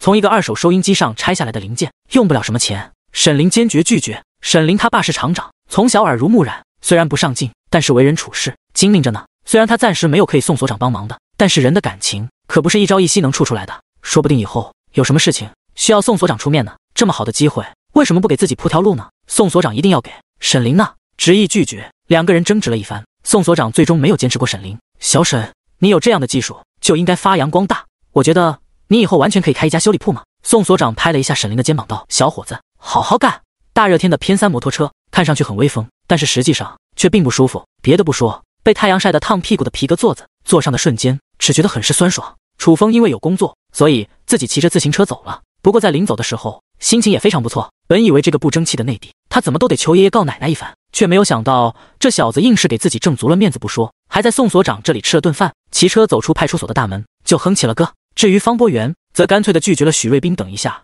送他这个没有丝毫诚意的建议，安步当车的朝着厂子而去。偏3摩托车轰鸣，远超普通自行车的速度，很快就带来了一阵热风。许瑞斌出了派出所后，并没有立即将沈林送回厂子的家属院，而是将他带到了一个树荫下。我说小老弟，我有件事儿跟你商量一下。许瑞斌停了车，掏出了一根烟递给了沈林。沈林笑着道：“许哥，你今天帮我忙了，有什么事你尽管吱声，我能办的一定给你办。”哈哈，我就知道小老弟你够痛快。许瑞斌虽然没有帮沈林什么忙，可是沈林这样的态度让他心里很是受用。他点着烟道：“兄弟，你这维修技术真不是吹的。就拿我们所里那广播调频发射机来说，宋所长不知道请了多少的高手，都修不好。毫不夸张地说，这东西都快成宋所长的一块心病了。老弟你一出手，就将我们宋所长这块心病给拿下了。宋所长不感谢你，感谢谁？不过你要注意一下方博元，这小子阴着呢。”沈林笑了笑，并没有吭声。许瑞斌接着道：“你这台2手的彩电卖不卖？在我们所里做饭的大师傅儿子要结婚，要买电视机，可是这黑白电视机的票现在有些紧张，刘师傅排不上。今天见了你这台彩电，他呢这一眼就相中了。”沈林看着偏3摩托车兜里面的17寸大彩电，心说这位刘师傅的眼光还真准。虽然这彩电是2手的，但是论起质量，国产的黑白电视机和这彩电差的还真不是一星半点。更何况17寸在这个时候可是大彩电。这个彩电我本来准备给我媳妇看几天，但是许哥你既然说了，那我啥也不说了，成人之美就得了，就这么着吧，把这台彩电卖给刘师傅。沈林的爽快让许瑞斌的笑容更多了几分，他哈哈一笑道：“小老弟，谢谢了，我等一下就将这个好消息带给刘师傅。对了，这台彩电你准备卖多少钱？”沈林犹豫了一下道：“许哥，这东西既然是刘师傅买的，我觉得还是让刘师傅出价比较好。”许瑞斌想了想，觉得沈林说的对，这件事情自己确实不宜出面。刘师傅的家离咱们这里不远，要不咱们先去他那，省得他等着急了。沈林和卢小荣实际上都想回家，可是许瑞斌对他们来说却很重要，毕竟沈林是被派出所带走的，现在没有一个公安跟着回去，很多事情都要解释。彼此对视了一眼，沈林就笑着道：“行，那咱们就去找刘师傅。”胖乎乎的刘师傅此时已经回到了家里，只不过现在他心里堵得发慌。就在他回来的时候，大小子和他未来的儿媳妇在家里吵了一架，内容只有一个，那就是电视机。按照这种儿媳的说法，他的那些小姐妹每一个出嫁的时候，那都是3转1响32条腿，凭什么到了他这里就没有黑白电视？如果没有黑白电视，那这婚干脆就别结嘛。可能是感到自己家里为难，大小子和媳妇3两句不对付就吵了起来。幸好他家里老婆子正在做饭给拦了下来，要不然这好不容易定下来的婚事估计要黄了。老头子，这电视机我觉得咱们要早点想办法，不然婚结不成就麻烦了。愁眉苦脸的老伴一边做针线活，一边跟刘师傅嘀咕道。刘师傅也知道必须抓紧，可是电视机的票他没有办法弄。一时间他就想到了沈林那台彩电，也不知道许瑞斌说的怎么样，人家愿不愿意卖。 PS 新书启航，喜欢的兄弟加一下书架呀。第20章，做人讲诚信。刘师傅在家吗？真是想什么来什么。刘师傅在听到许瑞斌喊他的时候，第一个感觉就是自己是不是听错了。在许瑞斌喊了第2声的时候，他才推门走了出去，就看到在自己家院子外停着所里的偏3摩托车，摩托车的车斗里躺着他朝思暮想的大彩电。成了！刘师傅的心一下子激动了起来。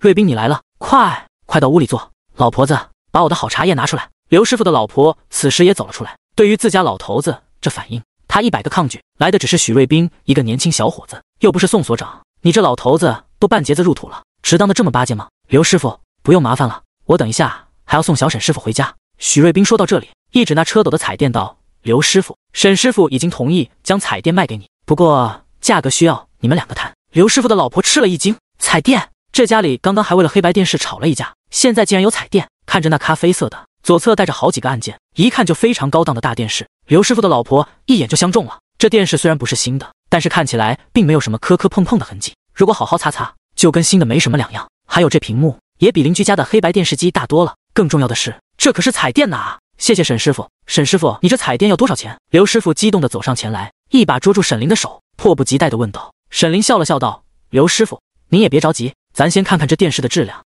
再谈价格也不迟。刘师傅大手一挥道：“这电视我在单位看过，画面特别的清晰，声音也少杂音，不用再看了。如果是以往，自家老头子敢这么夸要买的商品，那刘师傅的老婆必须得背后踢踢他的脚。这死老头子，这不是昏了头吗？但是现在他只想把这台电视机抱回家。既然老头子看过了，大兄弟，你就说一下价格，只要不是太离谱，我现在就给你拿钱。”沈林看着说话的刘师傅老婆，知道这个家里掌握经济大权的应该是这个老大姐。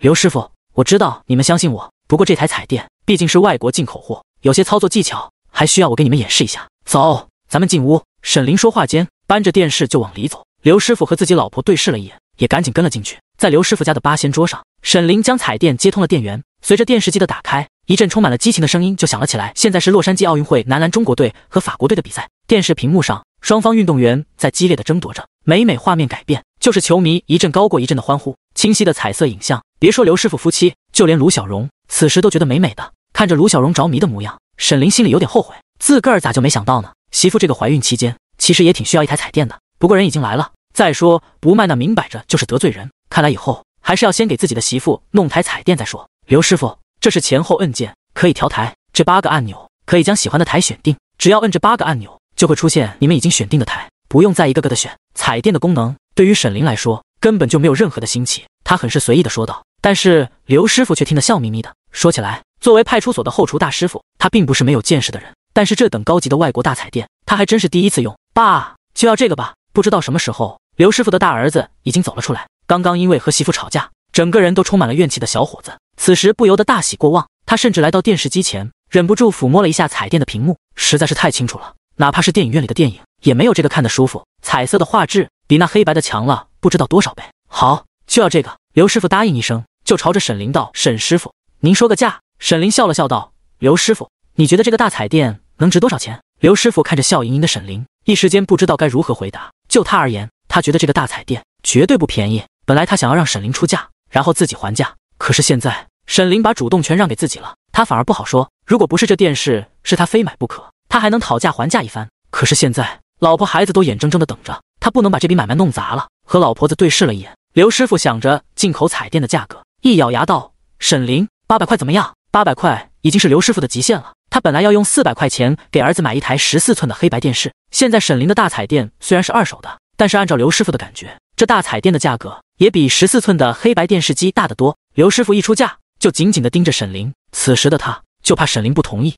卢小荣听到刘师傅的报价，心里就咯噔了一下，他知道沈林的大彩电究竟是多少钱买的，现在卖800，这等于他接近3年的工资。沈林摆了摆手道：“刘师傅，这大彩电我也不瞒您，是二手货，不过我可以保证，在3年之内，它在正常情况下是不会出现问题的。如果出现问题，我一定报销。”刘师傅听沈林这样说，在放心的同时，心里也咯噔了一下。作为一个人情练达的人，他很清楚，很多人在说话的时候都会加一个转折。现在沈林这样说，是不是意味着接下来他要来一个转折呢？就在他暗自下定决心，准备再加200块钱也要拿下的时候，就听沈林诚恳地说道：“不过他毕竟只有80%新，所以您给我600块钱算了。PS 新书起航，求大佬们支持啊！”第21章，吃亏就是占便宜。刘师傅半天没转过神来，他差点怀疑自己听错了。600块钱，自己明明已经出价到800了，可是人家小沈这个人就是这么实在，就是这么厚道，不但表示给自己3年保修，还主动将价格降到了600。这小伙子也太好了。你说还有谁嫌自己口袋里的钱多？还有谁像人家小沈这么难得呢？对于这几块钱收来的老彩电，被刘师傅用800块钱来购买，许瑞斌原本是很羡慕的。可是这沈林明知道刘师傅是非买不可，非但没有趁火打劫，反而主动减价，这实在是太诚实了。卢小荣没有说话，可是他看向沈林的目光却多了几分温柔。这怎么好意思呢？刘师傅的老婆连连搓手道。沈林笑了笑道：“刘师傅，您听我把话说完。这一次我能这么快解除误会，主要是依靠宋所长和瑞斌哥多多帮忙。既然刘师傅和瑞斌哥是朋友，那我就再给一个朋友的价格。”沈林伸出5个手掌道：“500元，再少我以后就不能做生意了。”主动从800降到500，刘师傅就觉得自己的心激动的都快蹦出来了。这个小沈，这人品刚刚的，他咋就这么实在啊？就在刘师傅感动不已的时候，许瑞斌的心中却完全都是清静。100块钱等于他3个月的工资了。沈林为了他，居然主动给沈师傅降了300块钱，这让他发自肺腑的充满了感动。这沈林太够意思了，自己只是送人家一趟，他就这般的懂感恩。你说这么一个仗义疏财的人，这朋友他许瑞斌交定了。妈，快去拿钱啊！对于这彩电，最紧张的是刘师傅的儿子小刘，对他而言，这画质精美的大彩电简直就是他梦寐以求的东西。虽然这彩电是二手的，但是无论从外观还是从内里，都比那黑白电视强多了。他本来已经做好了打算，用尽一切办法也得让爸妈将这彩电买下来，却没有想到这彩电的价格也就是比小黑白电视贵100多块钱，而且还不用电视票。买，这等的好机会，无论如何都不能错过了。刘师傅的媳妇扭头朝屋里走去，他得赶紧把这电视机弄到手，一旦放弃了，那可是过了这个村找不到这个店了。别急别急，刘师傅却连连摆手道：小伙子，我这人也犟，这大半辈子过去了，都没占过人家便宜，你出这个价格太低了，我不能同意。刘师傅一边阻拦自个的老婆，一边对沈林道：小沈，这彩电的价格我心里是有数的，既然你实在，我也不能虚头巴脑，我不能让你赔钱太多。老婆子，赶紧给小沈师傅拿600块钱。老刘老婆心里有点不太乐意，毕竟大儿子结婚，这各种花销手头有点紧，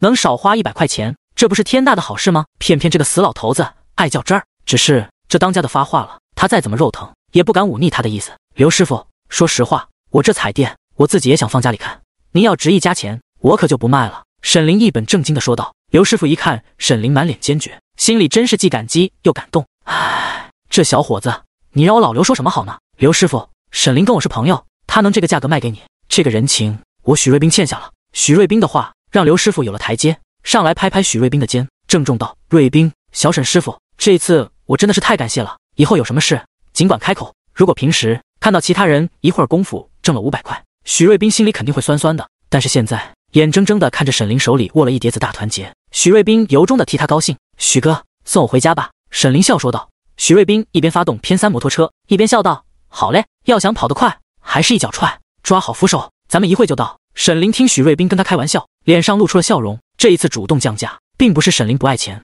而是为了通过这笔买卖，给自己树立一个童叟无欺的好名声。现在这名声会通过刘师傅的嘴传遍更多的人，而自己多让的100块钱，更是结交了许瑞斌。家属院，房东陈婶一边做饭，一边跟自己的老伴唠叨沈林的事情。在陈婶看来，沈林现在变化很大，是一个浪子回头的好小伙子。但是沈林家里搜出来的东西，以及沈林这些天家里的吃喝，让陈婶从心中对沈林不能释怀。沈林花钱大手大脚的，恐怕钱的来路真的有点不正啊。老头子，你说沈林是不是真的偷了人家的东西？陈婶在朝着正在悠然喝水的陈大爷问道。陈大爷脸色不太好，有气无力地躺在躺椅上，他一边轻轻地摇着蒲扇，一边道：这是啊，谁知道呢？不过这小子今天炖排骨，昨天吃鸡，就凭他没有工作，这钱的来路恐怕就不是那么正。陈婶重重地点了点头，不再说话。咚咚咚，一阵敲门声打破了陈婶家的平静。开门，就看到陈红英站在门外，都是周边厂子的。陈婶和陈红英也算是认识。红英，你过来是为了小荣家的事情？陈婶第一个想法就是陈红英为了卢小荣家的事情来找自己。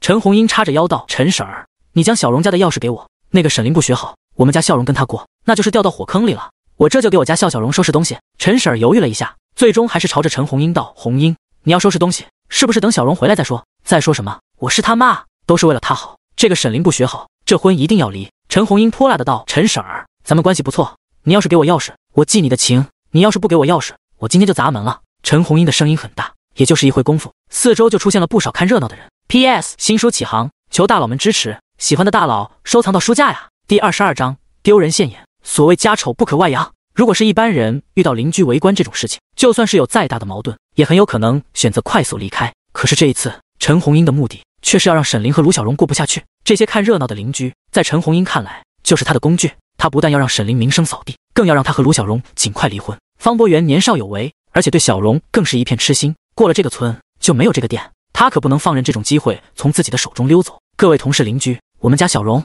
这一次是真的被坑了，嫁了一个连工作都丢了的二流子不说，这二流子还变成了小偷，这日子可怎么过呀？说话间，陈红英就大声地嚎了起来。听着陈红英的嚎声，陈婶有点手足无措，她怎么也没有想到陈红英这个当岳母的竟然来了这一手。看来沈林和卢小荣的日子这一次是真的到头了。唉，说实话，小荣这孩子不错，和沈林一直过下去好似真的有点亏，但是陈红英这么做也有点过分啊。陈婶，你今天要是不把他们的钥匙给我，那就是将我们女儿往火坑里推。陈红英直接将目标对准了陈婶，这个时候她也顾不得其他，直接朝着陈婶道：你也是当妈的人，你怎么就不理解我的心情呢？陈婶看着气势汹汹陈红英，知道自己这一次真的是抵挡不住了，她朝着陈红英道：红英，我这就给你拿钥匙。就在陈婶转身的时候，就听有人道：红英，沈林真的偷人家东西吗？我也希望不是他偷的，可是人家派出所不会无缘无故的抓他。陈红英伸手在自己的眼睛上擦了一下，根本就没有半点的眼泪，然后用一种痛心疾首的声音道：谁能想到老厂长竟然有这么一个儿子？唉，我本来想要找老厂长说一下这件事情，可是你知道老厂长那身体，我怎么忍心啊？现在他们家的人连这件事情都不敢告诉他。陈红英的话引起了一阵的议论。我本来就觉得沈林这2天不正常，没有工作，还成天大鱼大肉，他这钱不是偷的，还是从哪里来的？小偷。没有想到咱们厂也出了这么一个人，还是老厂长的儿子。老厂长这一辈子的英名算是完了。不一定吧，沈林这个人虽然以前混账一点，但是说他偷东西，我还是不信。你不信有什么用？事实就是事实。陈红英这个做岳母的会诬陷自己的姑爷不成？陈红英听着乱糟糟的议论，心中多了几分的得意。她擦了一把眼泪道：可惜了我那女儿是个死心眼，就这还准备和沈林那个二流子过下去。我这个做妈的无论如何都不能看着自己的女儿往火坑里跳，这婚一定要离。几个和陈红英关系不错的中年妇女也跟着加入到了讨伐沈林的人中，不能和沈林那个二流子过了。要我说，这2天就离婚。沈林不同意，我陪你去找老厂长。老厂长虽然身体不舒服，但是我觉得老厂长还是讲理的，这件事情老厂长一定会给交代的。红英你也不要着急，现在和二流子离婚没有什么错，咱们丫头光明正大，怕什么？这时候陈婶已经拿来了钥匙，陈红英不等陈婶说话，就一把夺过来钥匙，朝着沈林的家走了过去。这个时代的锁都是外挂的3环锁，随着咔吧一声，锁被打开，陈红英就大踏步地走进了这只有2间的小房子。房屋中并没有太多的东西，陈红英这次来也只是表一个态度，而不是真的将卢小荣的东西收拾完，也就是随便包了卢小荣的几件衣服，他就大踏步地走出了这个看上去还有些温馨的小家。各位邻居，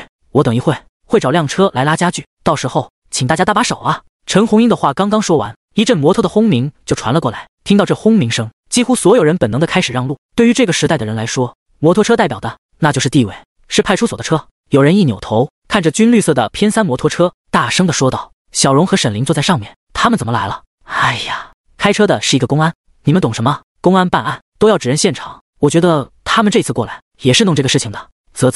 被人带着指案件现场，看来沈林这一次真的是……就在这议论中，摩托车停下，沈林刚刚离开摩托车的后座，陈红英就一下子冲了过去。沈林，你个不上进的东西，你气死我了！你不好好干，让工厂开除不说，现在还偷到人家的财物，你让我和你爸这一辈子都抬不起头。陈红英手指沈林，骂的那是一个畅快淋漓。在他看来，这一次的喝马绝对是让沈林和卢小荣的离婚变得板上钉钉。可是就在他准备接着骂的时候，那停好车的警察已经虎着脸道：闭嘴！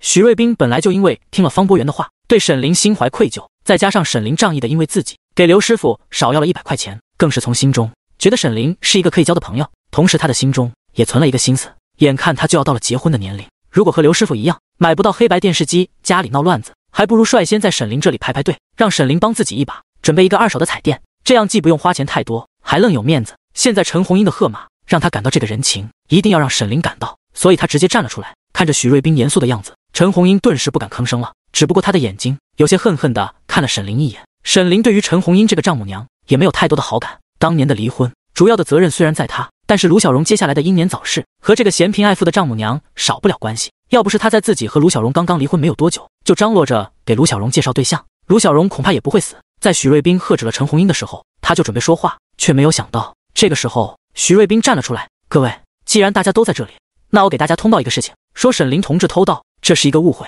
经过我们派出所查实，沈林同志不存在偷盗情况。PS 新书起航，求大佬们支持，喜欢的大佬一定要记住加入书架呀。第23章，沈师傅。许瑞斌的话让四周一阵的平静。也就在这时，陈红英尖声的道：公安同志，你是不是说错了？沈林他怎么不是小偷？一道道目光此时再次聚集在了陈红英身上。之所以如此，最主要的原因自然是因为陈红英是沈林的岳母，作为亲人，他这样的反应实在是让人感到意外。许瑞斌冷冷地朝着陈红英扫了一眼道：是不是犯罪分子？我们会用证据说话，你如果没有证据还在这里胡乱造谣，是要负法律责任的。许瑞斌一瞪眼，陈红英顿时有些畏惧，他低下了头，不敢多说话。各位，沈林同志贩卖的那些收音机都是他收来的破损收音机，经过他自己的维修，电费为保来的。许瑞斌没有再理会陈红英，接着大声的道：以后大家有什么破损的家用电器，我觉得大家可以找沈林师傅，我们可以证明他绝对是一个不错的维修师傅。这句话更是引起了不少人的议论，沈林竟然会修收音机，没有想到这小子竟然还有点本事。我们家那个老式没有声音的收音机，不知道沈林能不能修，有这本事就算是被开除也饿不死啊。站在一边的陈婶此时更是搓着手道：我就知道沈林那样好的孩子怎么会是一个小偷呢？对了，沈师傅前2天还维修好了一个坏了进口旧彩电，可是帮了我们所的刘师傅大忙，他不用为自己儿子结婚买不到电视机而头疼了。许瑞斌既然是要和沈林交好，那就不藏着掖着，直接将旧彩电的事情给爆了出来。虽然他没有说沈林挣了多少钱，但是却让在场的人看沈林的目光又发生了变化。收音机在很多人看来虽然不好修，却也有人会，可是大彩电，而且还是从外门进口的大彩电，能够修好的绝对不是一般人。沈哥，你真的能把坏的大彩电修好？那以后收了一定要给我留一个，我等着结婚呢。一个站在毛落的年轻人大声地朝着沈林喊道，他的喊声顿时引起了几个需要电视家庭的共鸣，其他人也跟着道，沈林，有的话记得给说一个。小沈，我对你可不错，你有好事可不能少了我的。看着一张张热情的脸，沈林笑眯眯的道，大家放心，这件事情我一定会记在心中，以后有我第一时间就给大家送去。卢小荣静静地站在一边，他的心情此时很舒畅，一丝笑容更是不经意的在他的脸上升起。还没有准备说话的他突然感到一种翻江倒海的呕吐感从心底升起，这个时候无论如何都不能吐出来。卢小荣一边捂住嘴，一边按照自己前些时候总结的经验深呼吸，总算是将这种难受给压制了下去。可是他的脸色也开始有些发白，自己这不会是病了吧？已经达到了目的的许瑞斌笑着向沈林道，沈师傅，所长交给我的任务我算是完成了，以后沈师傅有什么事情尽管来所里找我。说话间，他的目光又落在了陈红英的身上道，大婶，以后可不要听风就是雨，一切都要用证据说话。陈红英的脸色一会红一会白，可是面对许瑞斌，他就算是心中不舒服也只有忍者。伴随着摩托车的轰鸣，许瑞斌快速的离去，一些和沈林以往认识的邻居都快速的将沈林给围了起来。沈林，没有想到你有这本事，我就知道沈林你不会偷。一些人还不相信，现在他们可是不能不信啊。沈林一边对四周的邻居表示感谢，一边邀请大家进屋说话。四周的邻居大多数都用一种鄙夷的目光看几眼陈红英，然后离开。等看热闹的人走了大半，沈林就朝着陈红英道，妈，您也累了，咱们回家休息一下。毕竟是卢小荣的母亲，沈林虽然不喜欢陈红英，但是却要给卢小荣面子，要不然的话卢小荣的脸上将会非常的难做。沈林，你别觉得你没有偷东西就有什么了不起的。有些恼羞成怒的陈红英叉着腰朝着沈林大声的道，这个婚必须要离，我跟你说，我不会看着我们家小荣和你受苦一辈子的。一直听着的卢小荣此时刚刚准备开口，陈红英已经气呼呼的扭头朝着门口走去。沈林，我妈的态度不好，你……卢小荣看着自己远去的母亲，无奈的朝着沈林道，他心里很清楚自己母亲是来干什么的，所以这一刻在他的心中对沈林多了不少的愧疚。沈林看着欲言又止的卢小荣，笑呵呵的道，小荣，你妈不就是我妈吗？我怎么会怪自己的妈呢？更何况妈之所以对我有误会，完全都是因为我以前的表现太让她失望了，以后我好好表现，争取让妈认同我。卢小荣的眼圈泪水开始打转，他心中很清楚陈红英为什么这么对待沈林，现在沈林的话让他从心中升起了一丝丝的感动。看着沉默不言的卢小荣，沈林笑嘻嘻的道，咱们快点回吧，要不然邻居又觉得我欺负你了。回到家中，沈林就将那600块钱拿了出来道，小荣，这600块钱你先放着。卢小荣看着厚厚一叠的大团结，犹豫了一下道，你挣的钱还是你拿着吧，我大大咧咧的经常放丢东西，这600块钱虽然不多，可是丢了却让人心疼。沈林说话间就不容置疑的将600块钱塞到了卢小荣的手中道，你先放着，我过几天用的时候找你要。卢小荣目视着满脸坚决的沈林，最终还是道，行，你的钱我给你暂时保管着。你的钱3个字，卢小荣说得很重，一副我是认真的模样。看着神色中带着一丝傲娇的卢小荣，沈林的心升起了一丝的温暖。在他的记忆中，卢小荣本来就是一个有些骄傲的女生，她的骄傲让她将很多事情埋在心中，她的骄傲最终让她将所有的怨恨淤积在了心中，她的骄傲同样造成了她。沈哥，沈哥！就在沈林的心中陷入回忆的时候，一阵喊声从楼底下传了过来。卢小荣听到这喊声，顿时皱了一下眉头。第24章拉风的3轮车。不过他并没有说话，只是拿着一双大眼睛看着沈林。沈林拉开窗户朝下看，就见穿着一个大背心的强子正朝着自己的窗户看呢。强子这个时候找自己，媳妇，我让强子帮忙给我攒一辆3轮车，看这情况东西是给准备好了，我去看看。沈林第一时间朝着卢小荣说道。卢小荣沉吟了一下，你既然有事情那就去办，这种事情不用问我，我保证不跟他们胡混。沈林看着昂着头一副你做什么和我没有关系的卢小荣，笑嘻嘻的说道。说话间，沈林就朝着窗户边道，我这就下来。看着快步下楼的沈林，强子的眼眸中闪过了一丝的疑惑，这个跑步下来的人是他熟悉的沈林，只是沈林什么时候会修大彩电了？沈哥，你安排给我们的事情我们都已经给你弄好了。强子吞了一口口水，笑着向沈林道，现在大家都在光子他们厂的维修部呢，东西弄齐了，这实在是太好了。这些天拉着平板车，感觉自己整个人有些散架的沈林，对于自己设计的3轮车那是充满了向往。走，看看去。说话间，沈林的目光就落在了楼道一边只剩下一个车轮的3轮车，随即走到3轮车前面道，强子，帮我将三轮车抬到平板车上。强子也看到了锈迹斑斑的破旧三轮车，他想到沈林让自己找的零件，就明白了沈林的目的。沈林要将这个差不多散架的三轮车修好，不过他有些不明白，修三轮车怎么还要让光子弄个破旧的发动机？只剩下一个车轮的三轮车本来就不太沉，更何况沈林和强子都是身强力壮的棒小伙，轻松地将三轮车装在了平板车上。沈林拉着平板车就走，沈哥，让我来吧。强子来到沈林身前道，没事，挺轻的，沉了就让你拉了。沈林开玩笑地说道。看着拉着平板车向前走的沈林，强子的心中越发多了一丝的疑惑。按照他对沈林的了解，沈林眼高于顶，什么时候拉过这种平板车？维修部的院子离沈林住的地方足足有3里路。在沈林将三轮车拉到院子里的时候，光子等好几个玩得不错的哥们都已经等在了哪里。沈哥，你怎么自己拉车啊？强子，你也没有点眼力，怎么让沈哥拉车啊？光子看到沈林，满是亲热的说道。沈林用手擦了一下脸上的汗，笑着道，强子非要拉，是我要运动运动。说话间，他朝着四周的人道，哥几个帮我将这三轮抬下来。光子看着破旧的三轮车，咂巴了一下嘴道，沈哥，这三轮车破得太狠了，就算是修好，蹬起来也很费劲。我觉得吧，你不如攒钱买个新的。沈林笑了笑道，我也想买个新的，可是没有三轮车票，所以准备自己动手攒一个。对了，强子，我让你准备的旧摩托车发动机，你弄好了没？强子犹豫了一下道，沈哥，你安排的事情我怎么会怠慢？不过那发动机有点太老，发动起来噪音有点大。说话间，强子就将一个老式的摩托车发动机递给了沈林。沈林仔细地打量了两眼老式的发动机，发现它虽然充满了机油和锈迹，但是总体还算是完整，应该可以用。没事，我知道它哪里出毛病了，回头修一下就行。沈林说话间，又朝着其他人道，哥几个帮我准备的东西都准备好了没有？沈哥，你安排的，我怎么能不帮你办好？一个瘦瘦的年轻人道，我前2天拜托我老爹这个6级焊工，用铁板焊了沈哥你弄的那个长条箱子，我老爹让我问问沈哥你弄的这东西究竟是啥玩意？年轻人说话间，就给沈林递过来了一个带着接口的长条盒子。沈林拿着长条盒子扫了2眼，发现没有一个裂痕，心说不愧是高级焊工干出来的活，比普通的修理厂师傅实在是强太多了。这是油箱。年轻人愣了一下，他看着那细长的铁盒子，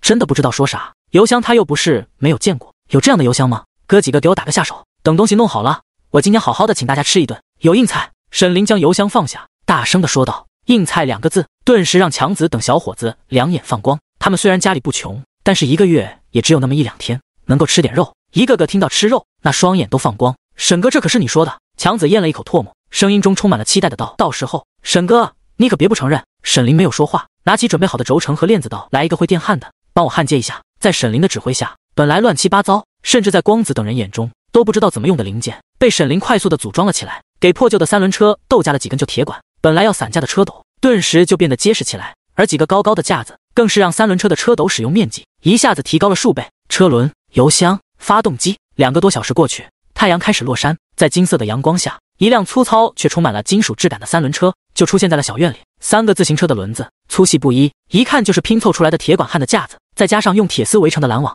一个字臭。沈哥，你这东西怎么启动啊？光子等人看着安装好的发动机，已经明白了沈林的想法。他们虽然觉得这设计好似能够说得通，但是真的能用吗？沈林笑了笑道，能不能行，试试不知道了。说话间，沈林就坐上了三轮车那崩皮大半的座子，重重地蹬了一下三轮车，三轮车快速地前进。沈林后世有过这样的经验，知道越是这个时候越不能慢，所以他双腿蹬车的速度越来越快。嗡，发动机轰鸣，刺耳的声音让沈林的耳膜都颤抖了一下。这强子给自己的发动机毛病还真的够可以的，不过现在正在试车，沈林哪有空理会他。发动机带动齿轮，三轮车不用沈林蹬就快速地运转了起来。看着冒黑烟却不用沈林蹬的三轮车，光子和强子等人一个个都瞪大了眼睛。第25章带你去兜风，成功了！这已经不是脚蹬三轮车了，这是燃油的三轮车，和摩托车一眼的燃油三轮车。我去，这也是烧油的，和摩托车一样是烧油的。强子兴奋的道，开这个和女朋友约会实在是太有面了，可不，下一次我约人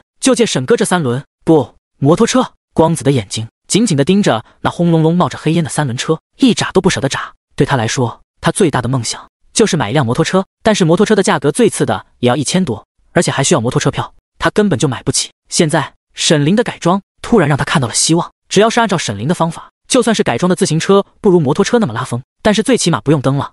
大热天不用蹬自行车，那绝对是拉风至极。沈哥，让我开一下。在沈林停车之后，强子就快速地冲到沈林面前，大声地嚷道。沈林直接下车，让满是兴奋的强子直接登上了三轮车。随着强子快速地蹬了几下，又是一阵轰鸣，三轮车快速地朝着前方跑去。沈哥，等下让我开一下呗。沈哥，我二婶给我介绍了一个对象，你这三轮车让我开着相个亲呗，弟弟的幸福可全靠哥哥了。沈哥，你就是我亲哥，三轮车让我开一下呗。对于这些出了力的小兄弟，沈林自然不能拒绝。不过他这三轮车本来是用来拉货的，怎么一下子就成了相亲的工具了呢？沈哥，我再找个发动机，你帮我把我那个凤凰自行车改装一下吧。光子来到沈林的身边，眼巴巴地看着沈林道。沈林没有想到光子的脑袋转得这么快，这家伙才一会功夫就想到了改装他的三轮车。对于光子这种要求，沈林笑道：这不是小事情吗？你讲东西准备好，我给你改一下。谢谢沈哥，我今天请你喝酒。光子搓了搓手，满是激动的道。而强子等人此时也反应了过来，作为工人子弟，他们很清楚沈林这种改造并不是太难。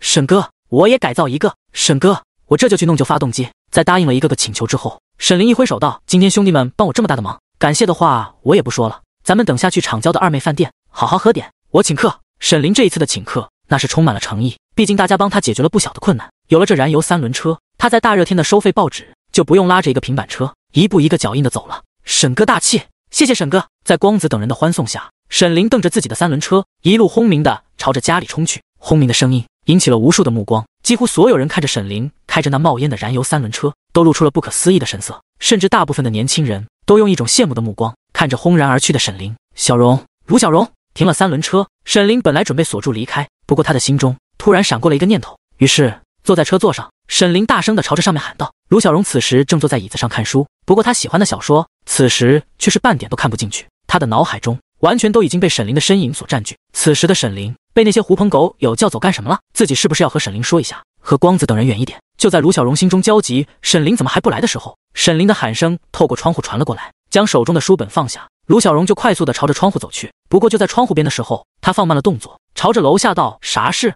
快下来。沈林朝着卢小荣摆手道：带你办点事。卢小荣透过窗户往外看，就见沈林坐在一个焊着铁架子的三轮车上，正朝着他挥手。这个三轮车还真不是一般的丑，各种长短不一的铁料焊接在一起，看上去倒是结实。虽然不知道沈林找自己干什么，但是担心沈林继续和那些狐朋狗友打成一片的他，答应一声就下了楼。这三轮车是？卢小荣指着三轮车，朝着沈林问道。我的，不是，是咱家的。沈林拍了一下三轮车后的车斗道：坐上来，我带你去兜风。这大热天的，兜什么风啊？你也不嫌累？卢小荣带着一丝嗔怪的道。听着卢小荣的责怪，沈林的心一下子多了几丝的温暖。虽然表面上卢小荣一直都没有原谅自己，但是现在卢小荣的话却让沈林感到了两个人的裂痕在被慢慢的弥补。我这三轮车不用蹬。沈林一挥手道：你坐上就知道。卢小荣在沈林的坚持下，最终还是拿了一个小板凳坐在了三轮车的车斗上。随着三轮车的启动，卢小荣顿时明白沈林在嘚瑟什么。虽然燃油三轮车的声音有些刺耳，但是坐在三轮车上，卢小荣还是生出了一种不一样的感觉。这就是你鼓捣的东西？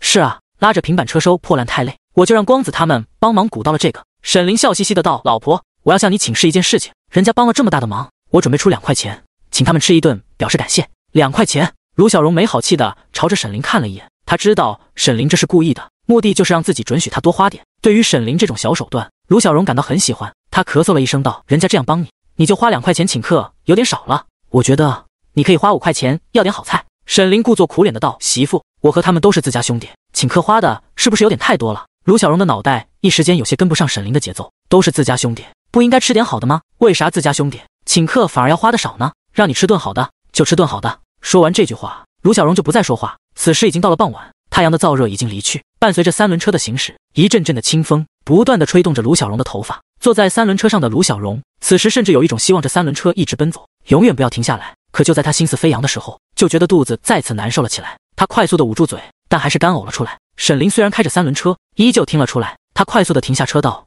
小荣，你这是怎么了？没事，可能是汽油味呛了鼻子了。卢小荣抢笑道。此时的他心中已经开始有些担心。沈林看着低头的卢小荣，心中思索着这个时候自己是不是该告诉她怀孕了呢？最终沈林还是选择了一步不来，所以他朝着卢小荣道：要不咱们去医院检查一下？不用，我回家休息一下就好了。卢小荣摆手道。看着卢小荣的坚持，沈林笑了笑道：那咱们先回去休息。第26章带你们发财。给卢小荣下了一锅油炸面条，沈林这才来到了厂郊的二妹餐馆。说是餐馆，实际上就是一个大棚子，外门摆了几张桌子。这里的饭比国营餐馆的虽然贵了一些，但是有一个好处，那就是吃饭不用粮票。沈林的这些朋友平时就在这里聚集，他们这些人有工作的没几个，就算是有工作，工资低不说，只要是发了工资，家里的老娘都会第一时间给要回去，美其名曰替你攒着娶媳妇。光子、强子等7、8人围在一张木头桌的四周，正在打扑克。虽然不赢钱，但是却打得兴高采烈。沈哥，你可算是来了，你要是不来，我可就饿死了。光子看到沈林，满是亲热的道。沈林朝着正在摘菜的老板娘道：“二姐，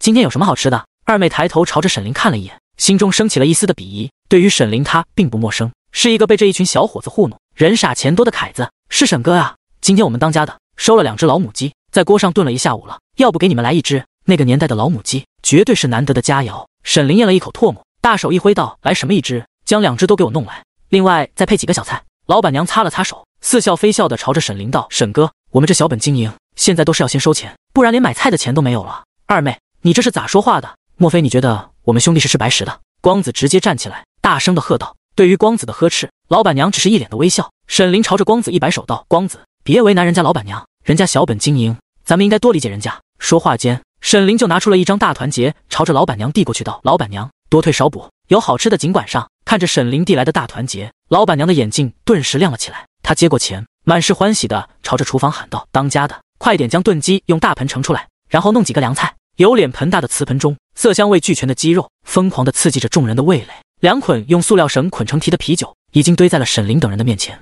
光子等人熟练无比的用筷子将啤酒盖子打开，然后热火朝天的吃喝了起来。这一次要不是兄弟们帮忙，我的3轮车也不会这么顺利。来，我敬大家一杯。沈林举起手中的啤酒瓶，满是笑容的说道：“谢谢沈客气了，自己家兄弟帮忙不是应该的吗？”光子和强子等人都举起自己的酒瓶，热烈的回应，更有人一口气就将1瓶啤酒喝了下去。沈林喝着温热的啤酒，心中暗自感慨，这要是有冰镇的啤酒喝就更美了。就在沈林想着怎么能够弄个冰柜的时候，就见7、8双筷子已经犹如猛虎下山，落在了大盆里，真香。二妹老公的手艺可以啊，要是能够每个星期都来吃一顿炖鸡就好了。就你挣的那点工资，老婆孩子都养不起，还想要1个星期吃1次炖鸡，想得太美了。年轻的小伙子本身就是爱吃的年纪，再加上这个时候肚子里油水少，也就是几分钟的功夫，一大盆子炖鸡就只剩下了一堆鸡骨头。沈林看着只剩下一些汤的大盆，一阵的无语。他朝着刚将一大盘凉掉黄瓜端上来的老板娘的道：“还有啥硬菜没？”“没了，最多也就是炒个辣椒肉丝。”对于这种风卷残云的情况，老板娘是遇到多了。她擦了擦手，笑盈盈的说道。不过此时的二妹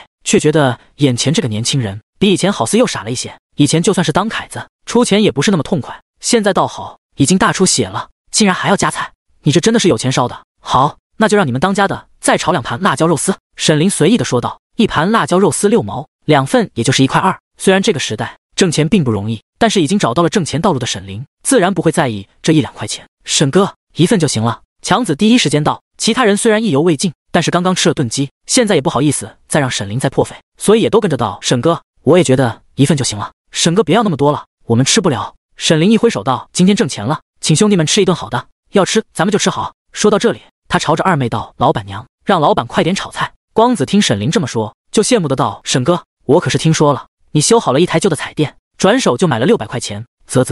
啥时候我能有你这手艺啊？”沈林看着光子道：“光子，我这手艺要学并不困难，你要是想，回头我可以教你，只不过你最少要学个3、2年才能出师。学3、2年。”光子就觉得自己的牙花子有点疼，虽然他羡慕沈林的收入，可是远水解不了近渴呀。沈哥，我回头一定好好跟你学。沈林在请客的时候，实际上心中已经存了心思，他笑了笑道：“学手艺要一步步来，可是咱们兄弟想要挣钱，却不能就这么等着，要不然这几年都要吃糠咽菜。”沈林这么一说，顿时引起了更多的共鸣。强子更是道：“沈哥，我以前觉得你和我们差不多，可是今天听许公安一说，我才感到自己和你的差距实在是太大了。沈哥，你发了财，是不是也带着兄弟们也挣些钱？”这个自然没问题。沈林笑了笑道：“兄弟们如果有心，可以去小区里面回收人家不能用的2手旧家电，多了我也给不了大家。我可以给兄弟们一个参考价，2手的收音机我给2块钱一个，2手的黑白电视我给10块钱一个，2手的录音机我给5块钱一个。PS 新书起航，求大佬们支持啊！”第27章换剪子换菜刀。沈林的话让正在喝酒的人一个个瞪大了眼睛。10块钱是啥概念？那是他们1个月的生活费。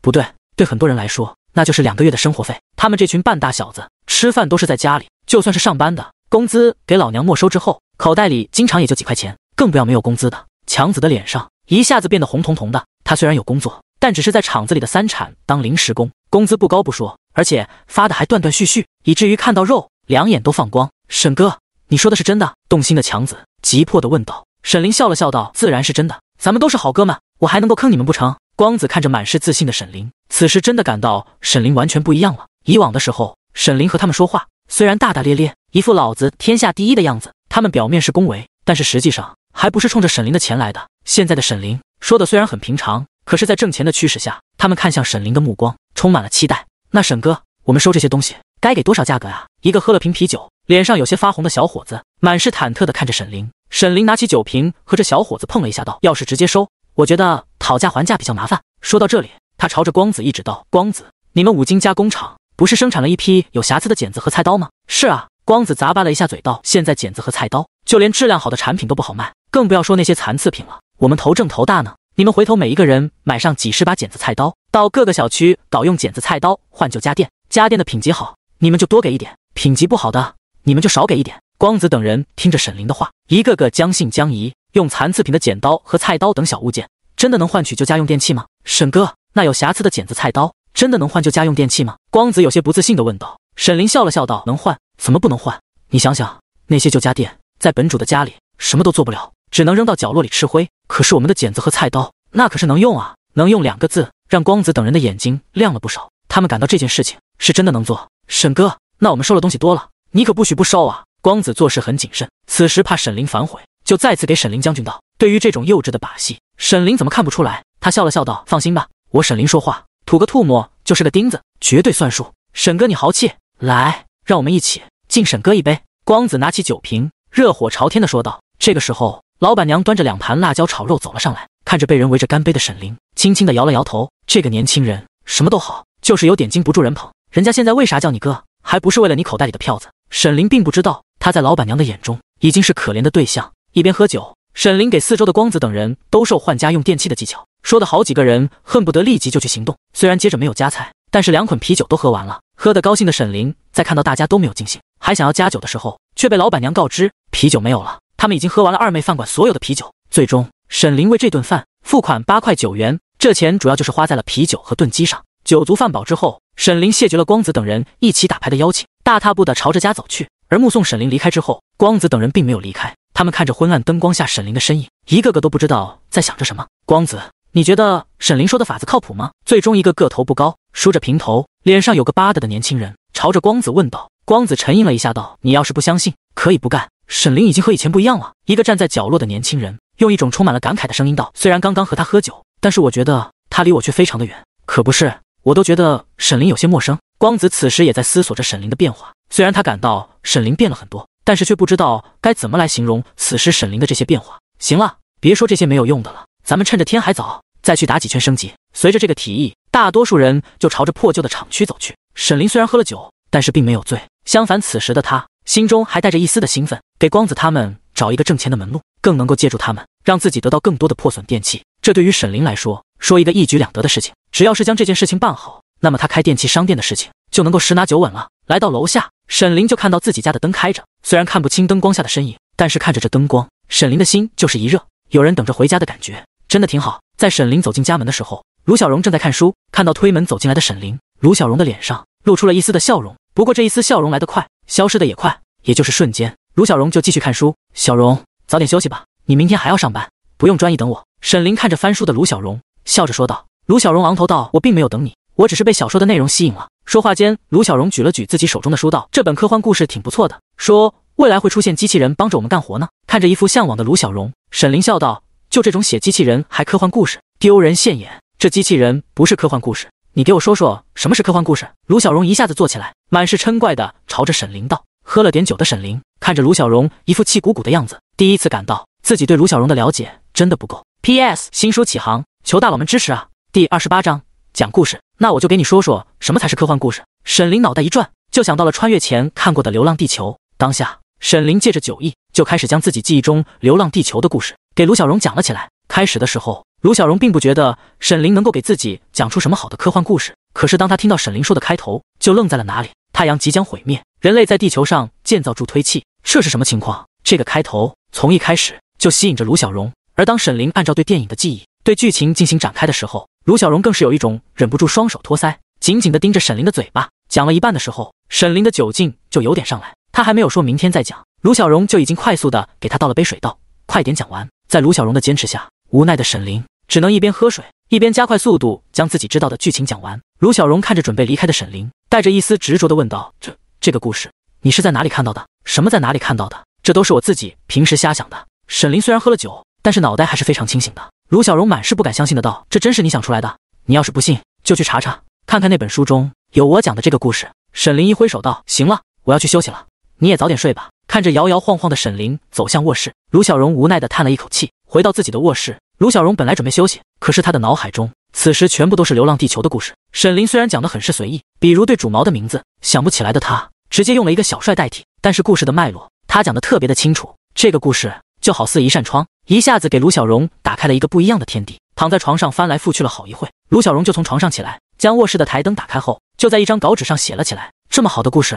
特别是沈林想到的故事，如果不和人分享，那就太可惜了。在写出《流浪地球》4个字后，直接将小帅这个代号扔掉的卢小荣，文思如潮涌的快速书写了起来。也就是1刻钟的功夫，卢小荣就足足写了3页纸，也不知道写了多久。感到自己的手腕发酸的卢小荣放下了手中的钢笔，翻看着足足有10大页，但是故事只是写了1小半的小说，一种成就感油然而生。推开门，卢小荣轻轻地来到沈林的房间，借着昏暗的月光，就看到沈林正躺在床上呼呼大睡。脸色快速变换的卢小荣轻轻地关上了门，而后躺在床上的他借着台灯的光芒，将故事仔细地看了一遍之后，心中只有一个想法，那就是这个故事说不定还能发表呢。朦朦胧胧不知道自己什么时候睡着的卢小荣被厨房的动静惊醒，他拿起自己放在床头的表一看，就见上面的时针已经指向了7点。自己怎么一觉睡到现在？以往自己就算是忙到再晚也会准时起床的，可是这些天自己怎么总觉得自己睡不醒啊？慌忙起来的卢小荣就看到沈林已经端着一锅饭走了出来。小荣，你快点去洗洗脸，咱们吃点吃饭。沈林一边将碗放在桌子上，一边道。卢小荣点头道：“本来该我做饭的，一下子睡晚了。”沈林笑道：“谁做饭不一样？我起早了我做，你起早了你做。早饭很简单，除了馒头和米饭外，沈林也就是切了一碟子咸菜。不过卢小荣的心思并不全在吃上，他在吃了几口饭之后，还是忍不住向沈林问道：“昨天晚上你给我讲的那个故事，真的是你想的故事？”我昨天睡得有点迷迷瞪瞪的沈林，在听到卢小荣的话后，突然反应了过来，他好似给卢小荣讲了《流浪地球》，自己也没有喝太多的酒，怎么一醉就有点放飞自我呢？是我自己想出来的，也就是平时瞎想。沈林强撑着，他这个时候已经没有了退路。我觉得故事挺好，已经帮你整理了一下，你看看我整理的怎么样？说话间，卢小荣就放下碗，将自己写的稿子拿了出来。沈林快速的看了一遍，发现故事的脉络都是按照自己所说的开展，只是对细节进行了不少的补充。虽然不能说文采斐然，但是看着却也很舒服，挺不错的。没有想到小荣你还有成为作家的潜力。沈林将告知放下，笑嘻嘻的说道。卢小荣正色的道：“我只是记载，作家应该是你。”不，我也只是想了一个故事，可是我却写不了。沈林谦虚的道：“你的故事更重要。”卢小荣一本正经的道：“没有你的故事，我什么也写不出来，而没有我，不论是谁都能够将你的故事写出来。”看着卢小荣认真的样子，沈林拍了一下自己的脑袋，心说我这个时候和他辩论什么？既然这样，不如算是我们联合创作。沈林想到后世的情形，随口对这种情况给了一个定性。卢小荣看着沈林放下的稿纸，轻轻的昂起头道：“就算是联合，你也是第一作者，我才不要占这个便宜。”吃过早饭，卢小荣去上班，而沈林则继续开始自己收破烂的大业。不过从今天起，他的工具就已经从陈沈家的平板车变成了自己改装的燃油3轮车。嘟嘟嘟，随着就发动机被启动，一阵突突声响起，带着沈林在那充满了燥热的空气中风驰电掣的前进。整个住宅区，不少人按到沈林的黑烟滚滚的3轮车，基本上都露出了羡慕的神情。毕竟在那个年代，一辆摩托车几乎是承载了所有人的梦想。沈林，你这3轮车不错，哪里买的？有和沈林认识的大爷主动朝着沈林打招呼道。沈林一边放慢速度，一边笑着道：“冯大爷，这是我自己改装的，不错。哎呀，我也想改装个这玩意，开起来就不用脚蹬了。”看着平大爷那摇摇晃晃走路的身体，沈林笑了笑道：“大爷，我这也就是瞎玩。”打了4、5个招呼，就已经到了厂区的门口。沈林就看到一个穿着的缺凉短袖的中年人和一个看上去18、19、圆圆脸子的女孩正迎面走了过来。女孩蹦蹦跳跳，充满了青春的活力。沈林哥，你这3轮车有意思，说是摩托车，它应该跑不快。不是摩托车，它启动了也不用蹬。女孩仔细地看着沈林的摩托车，脸上全部都是羡慕。沈林翻看记忆，想起了女孩的身份，这是他被开除的机械厂副总工程师的女儿罗小月，今年厂子里唯一考上大学的天之骄子。罗工，小月，你们这是要干啥去啊？沈林对于罗小月的印象不错，所以笑着打招呼道。罗工笑了笑道：“小月这不是快要开学了吗？我去给她买些开学的用品。”爸，买那些东西干什么？我到了学校又不是不能买，现在买了，赶火车的时候只是浪费时间。罗小月嘟着嘴，一副生气的样子。看着父女2个人的情形，沈林的心中突然升起了一个念头，这大学开学的时间就要到了，自己是不是趁着这个机会再挣一笔钱呢？和罗小月2个人告辞之后，沈林就默默地想着自己的机会。不知不觉间，沈林就来到了一个厂区的办公楼。有了以往的经验，沈林在停好三轮车之后，就轻车熟路地朝着办公楼上走去。可是就在他敲开办公室门，问是不是有旧报纸要卖的时候，得到的回应却是没有。一个办公室如此，两个办公室如此。到沈林敲开第7个办公室的时候，里面的人有些不耐烦地告诉沈林，他们办公室的废品昨天已经让人给收走了。那办公室的人还有些不耐烦地告诉沈林，这里他就不要来了，因为他们的废品已经包给其他人了，人家到时候来收。默默地走下办公楼，沈林就朝着自己确定的第2个目标走去。可是就在他刚刚来到第2个目标的楼下，就被门卫大爷给拦住了。在接了他一支香烟之后，门卫告诉他，他们办公楼的废旧报纸也已经让人给包了，所有沈林这样收废品的现在不能进去。第29章抢生意。1个单位，2个单位，3个单位，一连碰壁了好几次，沈林就清晰地意识到自己的生意遇到了对手。这个对手不但在收废品，而且他好似比自己拥有更多的人脉，所以能够和不少的单位达成收购的协议。自己这生意本来准备闷声发大财，这才做几天就被人给截胡了。心中有些不舒服的沈林很想看一下，这究竟是什么人抢了自己的生意。终于在他来到第5个单位的时候，看门的大爷告诉他，里面已经有一个收废品的正在收旧报纸，让他不要进去了。听到这个消息，沈林并没有多说，而是默默地走到了大门外不远处的一个角落，坐在3轮车上。沈林静静地看着大门口进出的人流，也就是半个小时的功夫，就见一辆半新不旧的3轮车满载着一车的旧报纸杂志，缓缓地行驶了过来。这蹬着旧3轮车的是一个看上去40多岁的中年男子，他一只手拿着烟，一只手扶着车把，整个人显得悠然自得。这中年男子的外表给沈林的感觉并不是那么的精明强干，而是一副流里流气的样子。就是这家伙抢了自己的生意吗？沈林看着满车的报纸，知道这人应该是去废品收购站。他蹬起自己的3轮，就朝着废品收购站赶了过去。燃油3轮车的好处在这个时候体现了出来，也就是几分钟的功夫，沈林就看到了废品收购站的大门。不过沈林并没有立即进去，而是在废品收购站的不远处停好了车，然后他自己站在废品收购站的大树下，静静地等待着。足足等了10多分钟，那人才蹬着3轮车走了过来。天气热，加上一车子的报纸书籍，让那人的身上全部都是汗。二哥，这趟生意不错。那纺织厂的办公楼废旧报纸成堆。在进入了废品收购站的大门，那人就朝着迎面走来的胖子满是欢喜地说道。沈林在进入废品收购站的时候，一路上都在思考问题出在什么地方。他最怀疑的就是这个胖子，毕竟知道他挣多少钱的也只有这位。胖子在看到那满车的废旧报纸时，脸上也露出了灿烂的笑容。这些废旧报纸越多，他挣的钱也就越多，这里面可是有他一份。我说这是一个好生意吧，你小子要勤快点，你拉的越多，咱们挣的才越多。胖子的话说了一半，笑容就凝固了。他看到了踏步走了进来的沈林，虽然心中已经做好了准备，但是此时看到沈林突然走进来，胖子的脸色还是一下子变得难看起来。毕竟这抢人家生意还被人家抓了现行的事情，可不是什么人都能够一笑而过的。不过刘胖子可不是普通人，在愣了一下的瞬间，他就满是笑容的朝着沈林伸出了手道：哎呀，小沈啊，你咋这个时候过来了？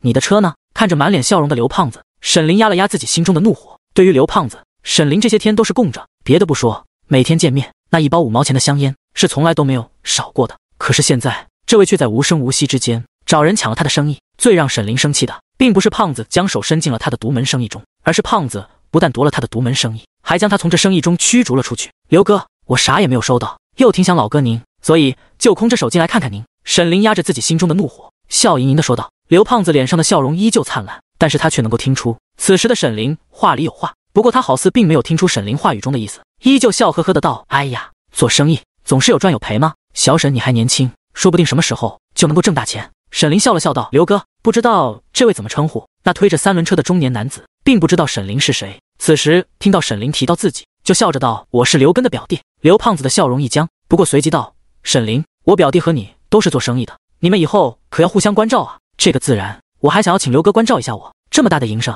我觉得2个人做也挺好。沈林的神色不变，他在说话间目光看向了刘胖子，那流里流气的中年人有点不明白沈林在说什么，但是刘胖子却知道沈林的意思。对于沈林的妥协，刘胖子并不准备让步，毕竟办公楼就这么多，他已经通过人脉打了招呼，以后这些地方的东西都归他表弟来收。这样一来，他每天什么都不干，就有7、8块钱的收入，如果分给沈林，那实在是太肉疼了。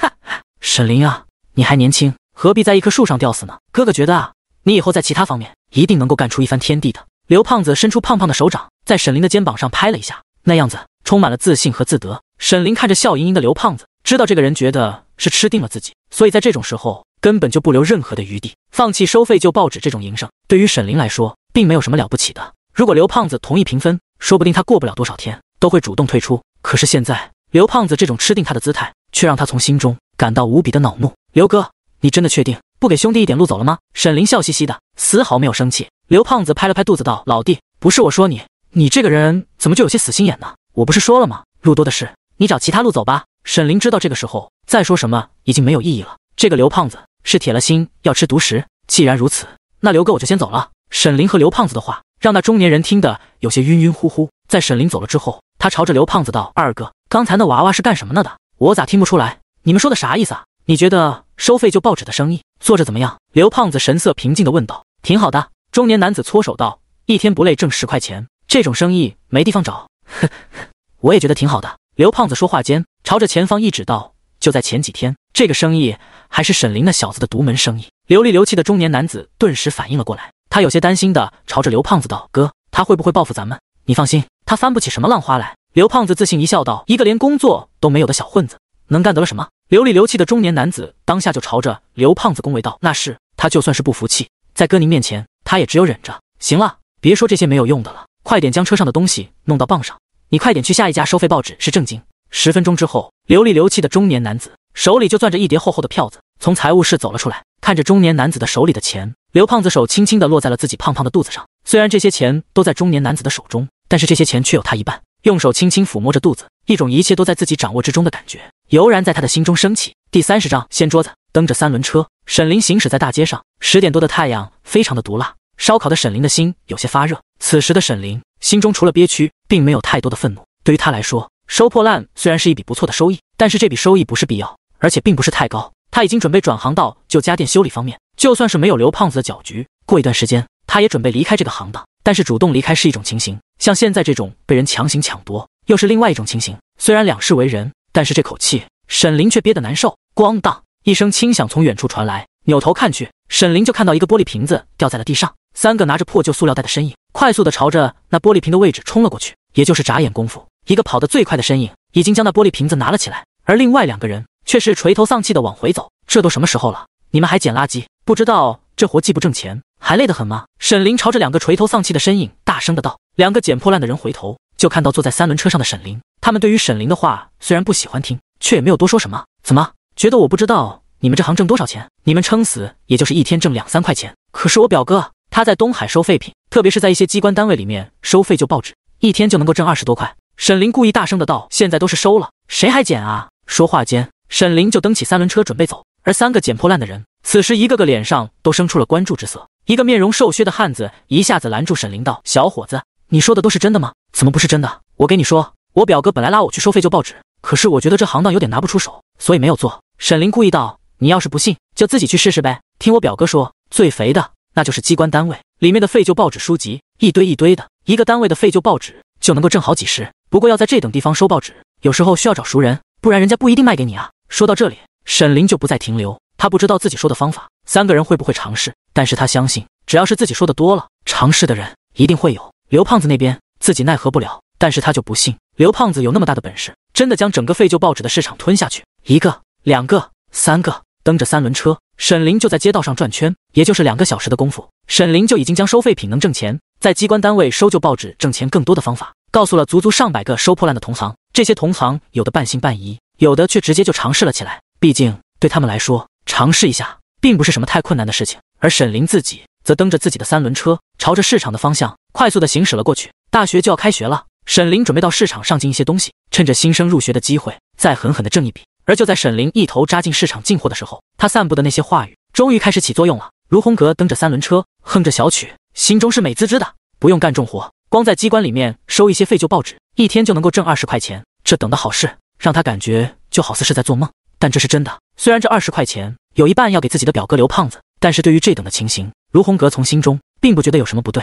毕竟这活是表哥给自己介绍的，要不是表哥，自己根本就挣不了这么多钱。而那个以前靠着这个挣钱的小子，则直接给自己表哥踢出了这个行当。你先做的又怎么样？你没有人脉，这等的生意会挨得到你？面粉厂看着那气派的办公楼，卢洪格就觉得这是一块肥肉，自己收拾一下，说不定光报纸就能够挣30多块钱呢。你找谁？穿着土黄色工人装束的门卫大爷拦住了卢洪格的路。卢洪格熟练地拿出一根烟递过来道：老哥，我是收旧报纸的，陈科长让我来的。门卫大爷接过烟，熟练地夹在自己的耳朵后面，然后带着一丝疑惑的道：不对啊，刚刚进去了一个收旧报纸的，现在正收着呢。对了，我们这个科长里面没有姓陈的，没有陈科长，现在还有人收着破烂。2个消息让卢洪格愣了一下。大爷，你说里面有人收着废报纸，想到本来应该属于自己的钱，此时竟然让他人给抢走。卢洪格的眼都红了。门卫大爷见有人质疑自己的话，顿时不高兴的道：咋的？你觉得这种事情我还会糊弄你？你要是不相信，就跟我过来看看。就在门卫大爷说话的时候，一辆半新的3轮车就从厂子里面行驶了出来。在3轮车上，此时更是载满了废旧报纸。一个穿着白背心，整个人看上去也就是30多岁的男子，正满是得意的朝着门口行驶过来。你怎么能在这收废报纸？你给我站住！卢洪格直接挡在了路中间。白背心快速的刹车，随即看到了卢洪格的破旧3轮车。虽然这3轮车上东西不多，但是作为同行，男子还是第一时间就已经确定了卢洪格的身份。同行是冤家，特别是拦住自己不让走的，更是冤家中的冤家。你有事啊？白背心毫不客气的朝着卢洪格道：我表哥说了，这里的废旧报纸归我收，他已经和这里的陈科长说好了。卢洪格吸了一口气，沉声的说道：陈科长？那白背心嘿嘿一笑道：我可不知道哪那位是陈科长，我在这里收废旧报纸是我4大爷同意的。说到这里，他朝着门卫大爷道：李叔，你知道他说的陈科长是谁吗？咱们面粉厂的办公室，姓陈的只有当通讯员的小陈。他说的不会是小陈吧？门卫大爷说到这里，朝着卢洪格道：我们面粉厂是有纪律的，你要是再挡着门，不要怪我找人带你去派出所。卢洪格的气势顿时落下了不少，现在正在严打，他可不想让人给带到派出所。随着他不自觉地让开路，那白背心蹬着3轮车，一摇3晃的朝着前方而去。大爷，您能不能让我进去找一下陈科长？卢洪格这样离开有些不甘心，又拿出了一根烟递给门卫大爷。门卫大爷接过烟，随手一指一个正在出门的年轻人道：小陈，你过来一下，有人找。年轻人听到门卫大爷的声音，就快速的跑过来道：李大爷，你老有什么事？人家找你陈科长。门卫大爷说话间，就在自己的主椅上一坐，悠然的扇起了蒲扇。年轻的小陈朝着卢洪格看了一眼，然后道：你找我有事情，请问您是不是陈科长？我是刘胖子的堂弟，废品收购站的刘胖子。卢洪格说话间，又小心翼翼的拿出了一根烟递过去。小陈接过烟，随意的看了一眼道：我正说给你表哥说呢，你既然来了，那就不用我麻烦跑了。你告诉你表哥，我们厂子的废旧报纸他就不要惦记了，我们办公室主任已经安排了人。小陈说到这里，就朝着卢洪格摆手道：你去别的地方转转吧，